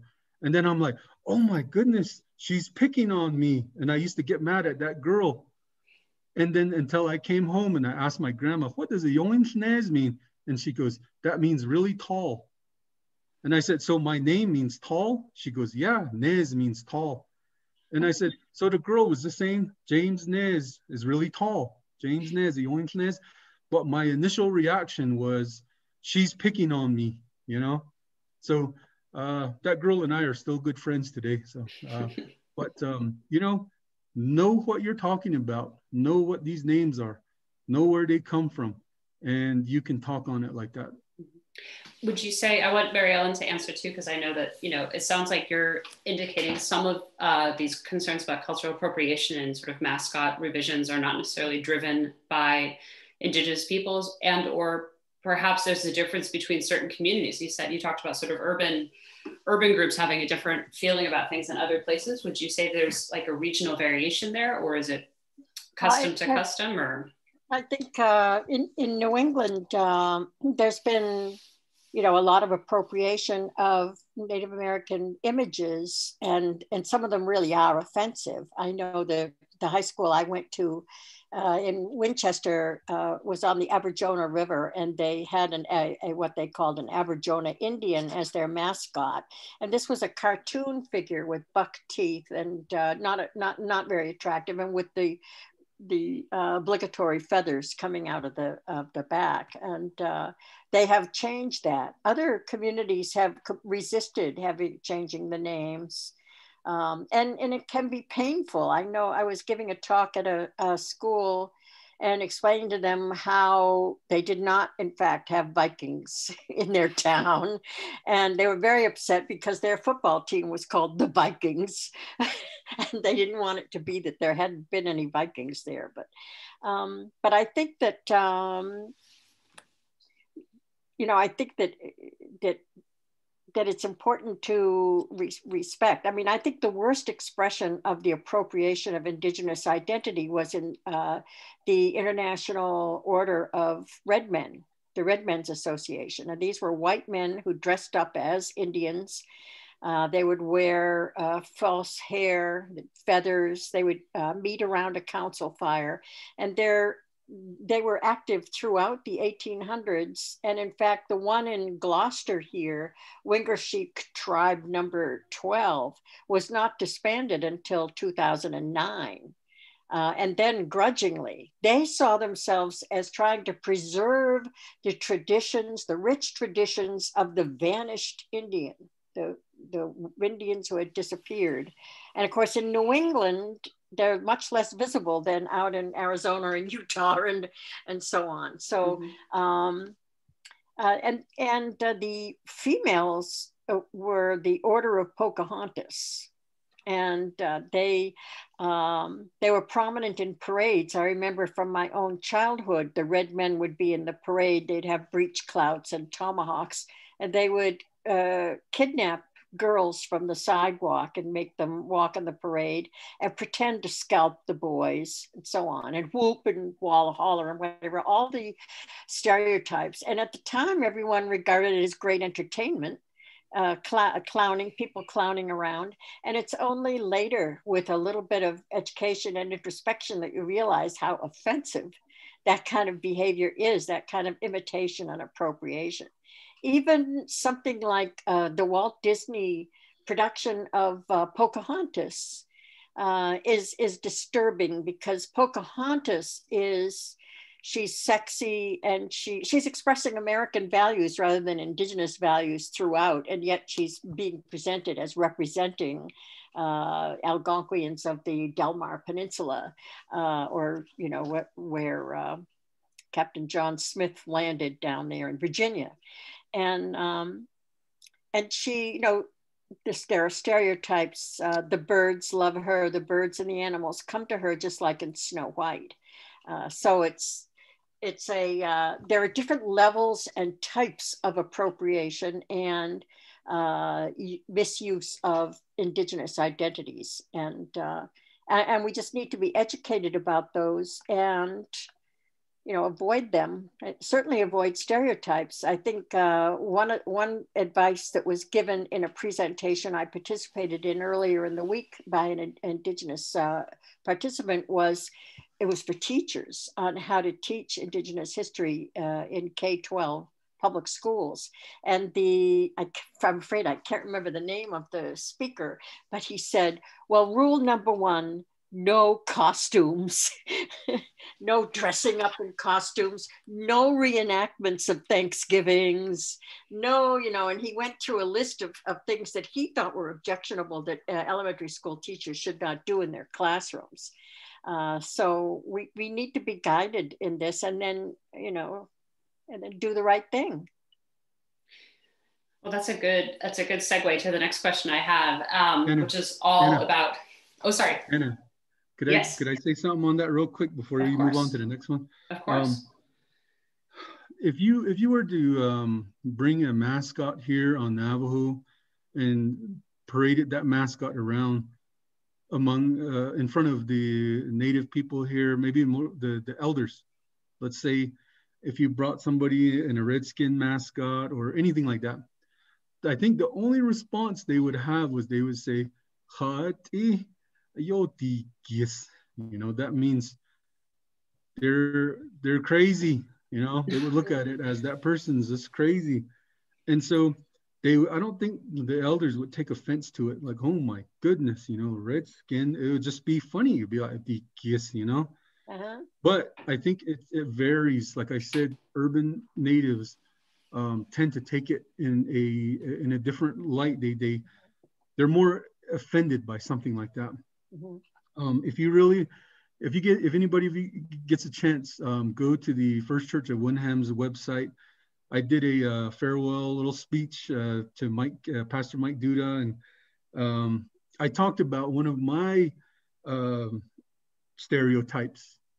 You know, when it came to interacting with the Bilagana, and what I learned about that, and how the mission trips that they've taken out this way has helped me understand them, also their people.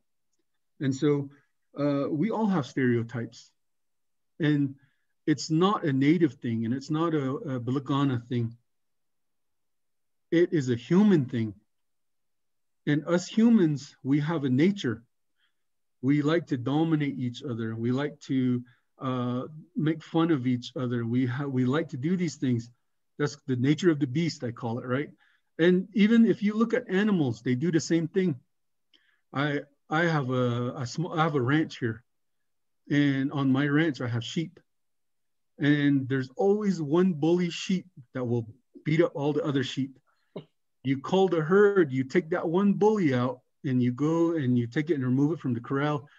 There will rise up another bully. Now, recently, I started raising chickens also, my spare time, my hobby. But I have 8 chickens out in the little chicken corral. And it's the same thing. There's a pecking order. And humans have a pecking order also. Now, us humans, because we can communicate, we do it a little more civilized, right? Supposedly. And so it becomes that. It becomes the natural essence of human beings to be prejudiced, to be initially prejudiced, and to be initially offended, because we have certain defense mechanisms as human beings. And so it's not part of just a race. It's not a racial thing. It's a human thing. And so as human beings, as human relatives, we have to learn these things from each other. And I didn't get a chance to answer the prior question, but how are we going to teach others? How are others going to learn about this? It happens in these kind of situations.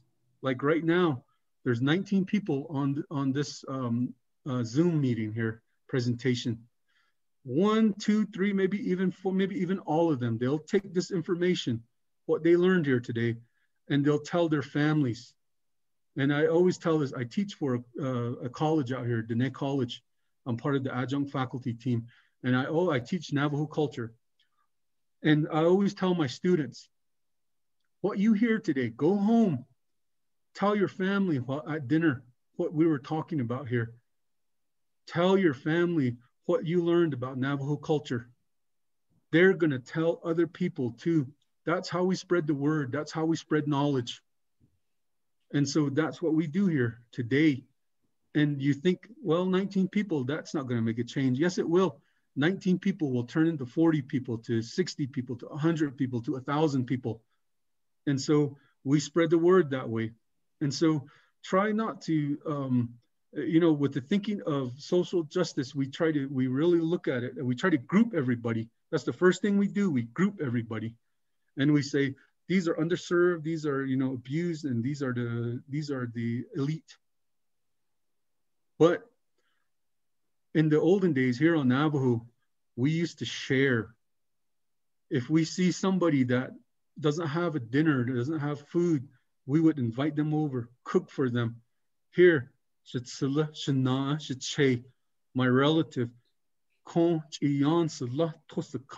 have something to eat and have something to drink. That's how it was. We never left anybody out. That's part of our system. We help each other. That's how it is. That's how it should be with humans also. Help each other, talk to each other. you know, learn about each other, because it's like that even in a family, right? We can all be the same race, but we're all going to have different ways of thinking. That's the story that we tell here on Navajo. All the brothers, they're all going to go to different homes eventually, but we come back when it's ceremony time, you know? And so that's the way we should look at it also. Teach each other, learn from each other, and then we become good relatives. Well, I think I want to pick up on two things you said there before we kind of bring up to our last questions that have come up as recurring themes also in coalition events.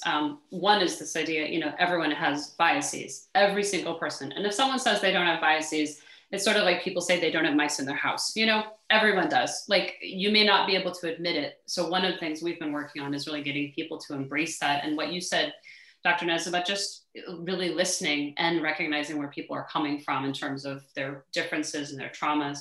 I think one thing that has come up in conversations about appropriation or tokenism or jokes, you know, if you think about the legacy of that, you know, it used to be acceptable to tell sexist jokes, racist jokes, homophobic jokes, right? Everyone's like, oh, I'm just joking around, it's no big deal. And I think what's become more apparent over time is that behind that quote unquote joke, there is real trauma and there's real pain and there's real violence. And I think one of the things that, you know, has come up for our group, both on this topic, but other topics, is that it might seem like a joke to someone, but when the action behind it is genocide or murder or denial of rights and things like that, then it's not really a joke, you know? And so I think it's difficult sometimes to talk about some of these issues without sort of separating, what's the legacy, and not just the historical legacy, but what's the present day legacy? And is, you know, humanity being furthered by those biases, by those stereotypes, by those jokes, you know, is it actually making life better? So that's sort of my segue to the last kind of last two questions we'll put together. And then we can continue on as long as people are able. And I know the audience hasn't had a chance to talk yet. So these next two questions are kind of together. What are your future goals and concerns about the teaching of Indigenous history in schools, in, you know, American schools? What kind of curriculum reforms did you see? And then related to that is more and more communities start to recognize and embrace these legacies, have these conversations. And James, you'll be gratified to know, I know a lot of people are going to watch the recording of this. So the 19 people will definitely get to be bigger. So as we start to have these conversations and talking about loving each other and loving the Mother Earth, is healing really possible? How do we look forward? How do we look to the future and try to reconcile the past and acknowledge what happened? But how do we build on this to make the future better for those of us who are still here? And I know that's a bit philosophical and like a Hallmark question, but that's how my brain works. I think it goes back to, again, like what you're talking about, putting their jokes, stuff like that. People tell jokes because they're ignorant to certain things. Ignorant meaning not that they're stupid, but that they just don't know.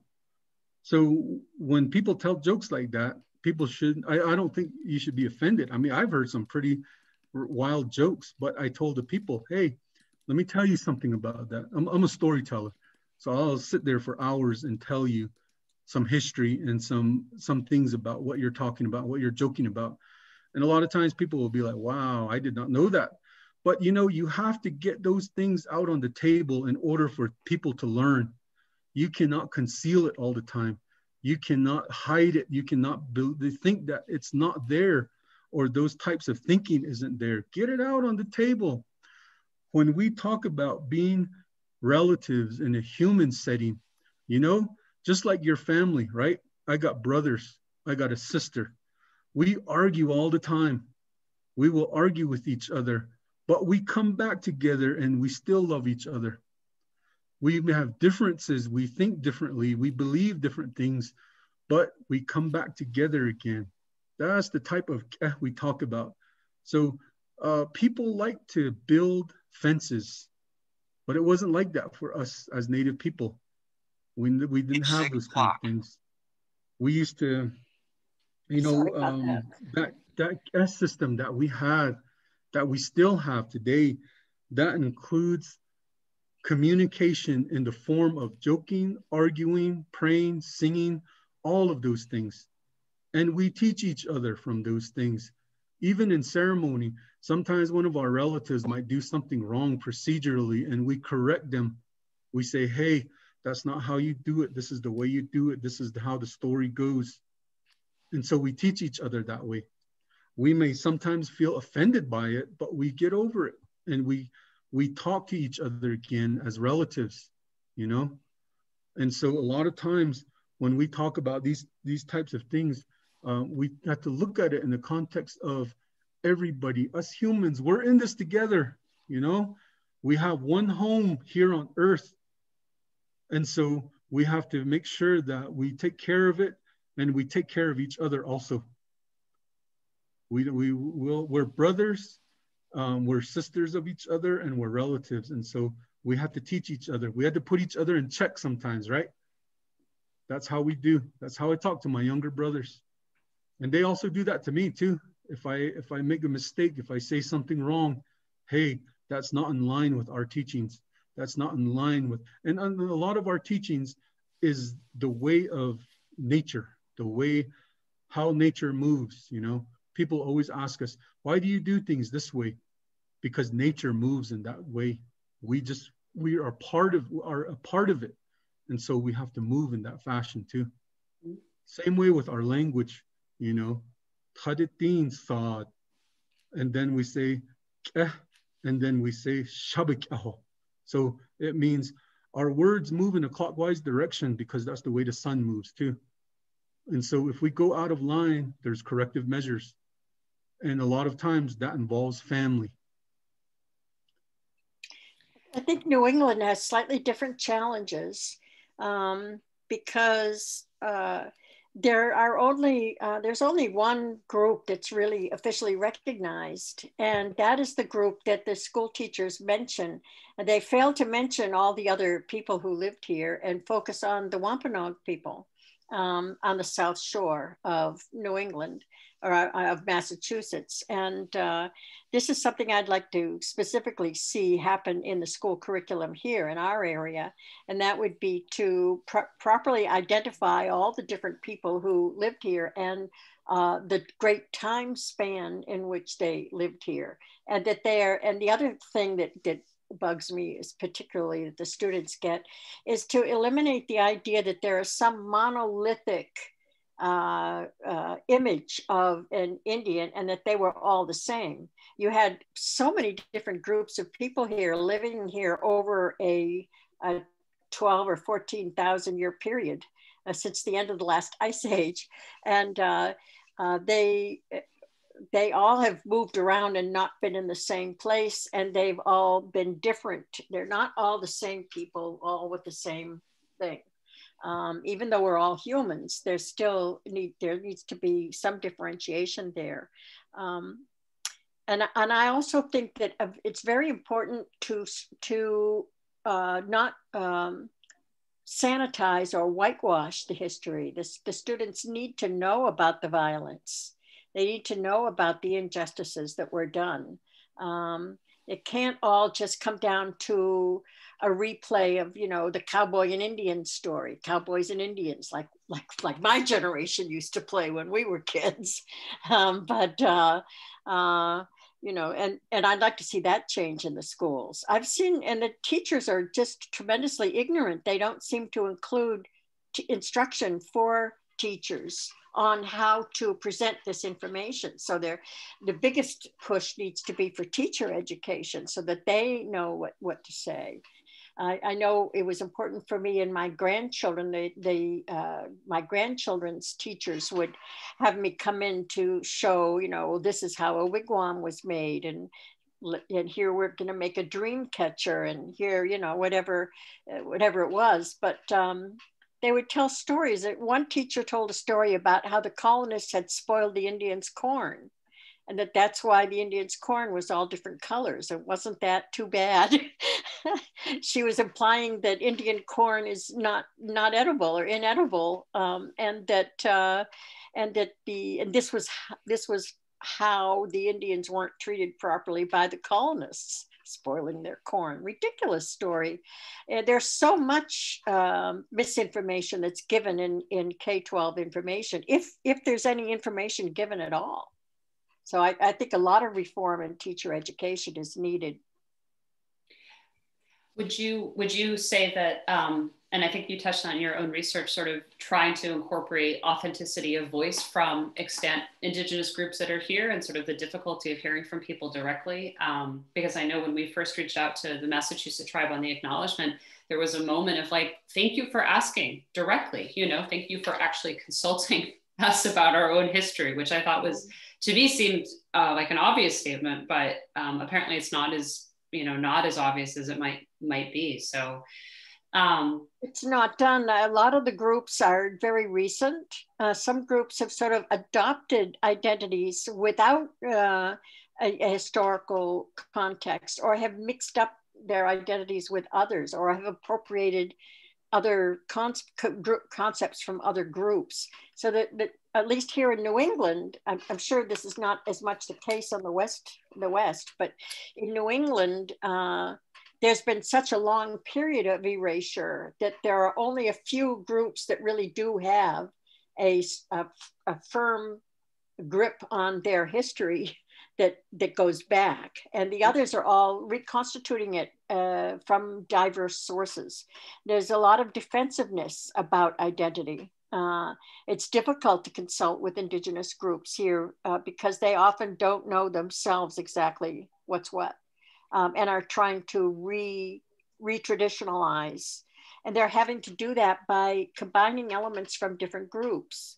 You had, in the wake of King Philip's War, all of those groups were mixed together. You know, you would have the Pawtucket would be with their former enemies in Maine or in New York. I spoke to a Pennacook family who assured me that they always had matrilineal clans. They became matrilineal during the historical period because they were interned in a matrilineal group, and they adopted that as a way of surviving. They didn't realize that they weren't that originally, which, you know, you learn from other sources that are historical. So I think that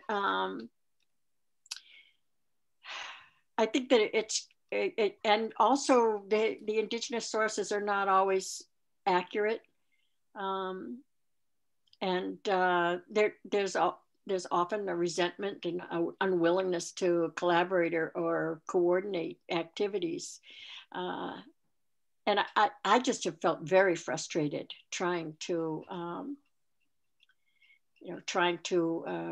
work with Indigenous people here on their history, because they just don't want to have certain things. They want it to be a certain way, and if there's evidence to the contrary, they don't want to see that evidence, kind of thing. So it's been very tricky. It needs to be worked on. Well, and then the overlay of that is, you know, people are concerned in a lot of groups that having these hard conversations, and, you know, having a conversation with family means that there's a lot of feeling that it's a zero-sum game, right? That if you acknowledge someone else's hardship, that it's taking something away from you, or it's taking away from the history, or, you know, there's an emotional side there too. There is. I want to give, I don't see anybody with their hand raised. I'm not sure. Oh, yes, sir. Can I go ahead and say something real quick on that? Of course. And then then we'll sort of give each of you final thoughts. And if anyone in the audience does want to say something, now's your chance. But after that, we'll sort of give our panelists the floor. So go for it. I want to talk. Of course, I'm always coming from the traditional aspect. In my studies, in my time in academia, I mean, I've seen all sorts of research, right? I've seen all sorts of research. I've read stuff. Some of it is contrary to what we call traditional knowledge. Some of it is right in alignment with it. But I'll tell you this much. From the Bilikana research method, it tends to taint the information. So when you research, you'll have two different methods. You're going to have a method that observes something. And then you're going to have a method where the researcher is right in the middle of it. Okay. So when you're the researcher looking from the outside, they call that quantitative. So when you look at something through like a microscope, you can say, okay, there's 13 cells here, and they're dividing at this rate, and you're getting 24 cells in this many minutes. So you're quantifying data. Now, when you're in the middle of it, like let's say a researcher, anthropologist comes to the Navajo Nation and tries to live among the Navajos, that's called qualitative research. But the thing about it is you're looking at it in a sense of, you're looking at, okay, the Navajos get up at 5 a.m. and they go and they shake their blankets out. They say a morning prayer. They're observing in that way. So you're putting the researcher right in the middle of everything. And that researcher is basically keeping a record of what's going on. The thing about qualitative research is you still have to quantify it. 5 Navajos get up at 5 a.m. and, that's the way Bilagana research works. You have to quantify it. Now, the thing about that is if you do a qualitative research and you quantify it, sometimes along the way, researchers will get frustrated and they'll fudge the numbers, right? Just to get their study in. And that is a real disservice to what we call researching Native people. And so they tend to make it up along the way. And on the other side of it, the researchers will blame us. The Navajos are making it up along the way, right? So we'll get into a research debate. Who are you researching? Do you really want to know some history? If you want to know some history, you're going to have to let go of those types of methodologies. You're going to have to come up with some better way to research it. But the Bilagana, they don't want to do that. They say, this is how we research stuff. This is, and you know why? Because we get grant money if we quantify stuff. We get funding for that. So it comes down to satisfying those who fund research. And that's, if you talk about social justice, that's a disservice to us. That's an injustice to us Native people. Now, if you really want to sit down and have a conversation, you come here and you have a conversation without any bounds like that. And you will get the truth. And all of that will be, it will unlock all of those missing links of research, all those inconsistencies. That's all. You just have to communicate like that. The other thing is, I'll say this from a personal point. I'm not going to speak on behalf of every Native in the United States, but stop looking at us as victims and look at us as survivors, as warriors, because that's what we are. That is our nature. If you keep looking at us as victims, you put a label on us too. And you talk about social justice, that's an injustice to us if you put that label on us. And so stop looking at us as victims, because, even if you look at the East Coast Natives, not every one of them was forced into a Bilagana camp. Not every one of them was violated. Some of those people actually went over there willingly. They intermingled. It wasn't always by force. Now, I'll tell you this. My freshman year of college, I was writing a paper, and it was a sociology class. And I was reading the textbook. And I always looked at myself as a Navajo, as a victim of circumstance. And after I read this particular book, I'm like, wow, we did this too. Us Native people, we had captives. We captured other Native people and made them our slaves. We captured Mexicans and we made them our slaves, and the Mexicans captured us and we were their slaves, and back and forth. Again, it's a human thing. We tend to do those things. Humans will be humans, and it's not always beautiful and it's not always good, but you have to take the good, the bad, and the ugly with this, because that's the only way we will make any forward movement in understanding each other and truly being equitable in how we treat each other. Otherwise, we're singing the same song, we're riding the same ship, we're not doing anything to promote justice in any way, shape, or form. So we have to make those changes when we talk about this. We're talking about human rights and social justice and these things. You know, it's got to improve. It's got to change in how we go about doing these things. There's too many boundaries. There's too many, you put this in a box here, you're a group here, we're going to label you here. What do we call you? How do we address you? These types of things. And it's simple. Call everything for what it is. You're a human being, right? You're bila ashlai. The earth is our mother, the father is our sky. All of these things, simple. Don't make it too complex, because that's what we do to appease our funders and appease our donating population, right? We have to break away from that. We have to understand for what it is. I just have to interrupt to say that I did all my research without any funding. I had no funding at all. Yeah, I did my doctoral final project, my thesis dissertation. It was actually on my own tribe, and I used IHS data. But the thing was, you got a set of data here, you got a set of data here. What's the barrier? And I found out that the language can be a barrier for good healthcare on for Native people, because we don't understand certain terminology. We don't understand certain things in Bilagana medicine. And so we have to make a bridge.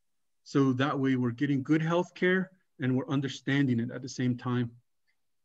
So ASU, if you ever get a chance, check out my research. I will. Marianne, any final thoughts before we wrap things up?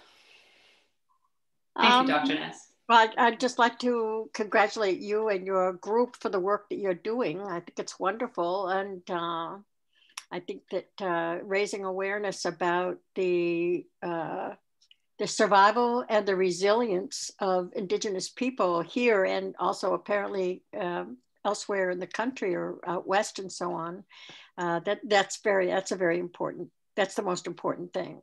As the Center for Native American Awareness says, that is here in Danvers, they have a big poster and it just says, "We are here. We are here."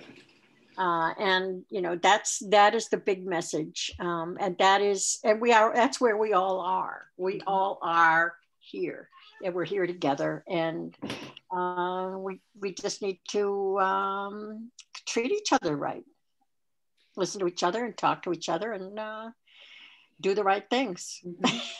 You both make it sound so simple, but it's a work in progress. Because it's simple. So I agree with him. I think it is simple. I don't disagree. I think that's what we're working towards. So, well, on behalf of the Hamilton-Wenham Human Rights Coalition, I want to thank both of you for your incredible sharing of time and knowledge. To those of you listening at home, the coalition is here for these kinds of hard conversations, to try to imbue facts with knowledge and emotion, to not put people in boxes. We're all about breaking down boxes in and among neighbors, sharing information, owning the hard truths, and looking to the future. So that is our purpose and our goal. For those of you listening, we have some great programming coming up the rest of the month. We've got Juneteenth flag raisings in both Hamilton and Wenham this week.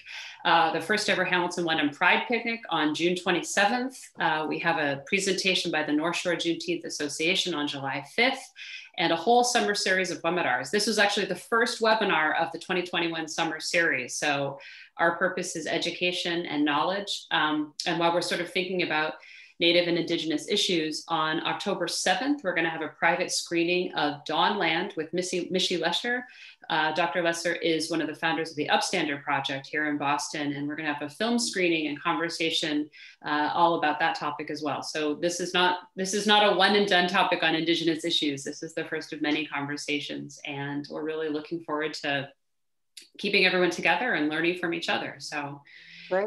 Yeah, thank you very much. Thank you, Dr. Nez, for joining us from out far away. And thank you, Mary Ellen Plinka, for joining us from a little bit closer to home. And thank you for all of us who are here on the panel. It was a great conversation. Wonderful. All right. Yeah, thank you. Bye, everybody. All right. Bye, everyone. Thank you very much. Thank you, everyone.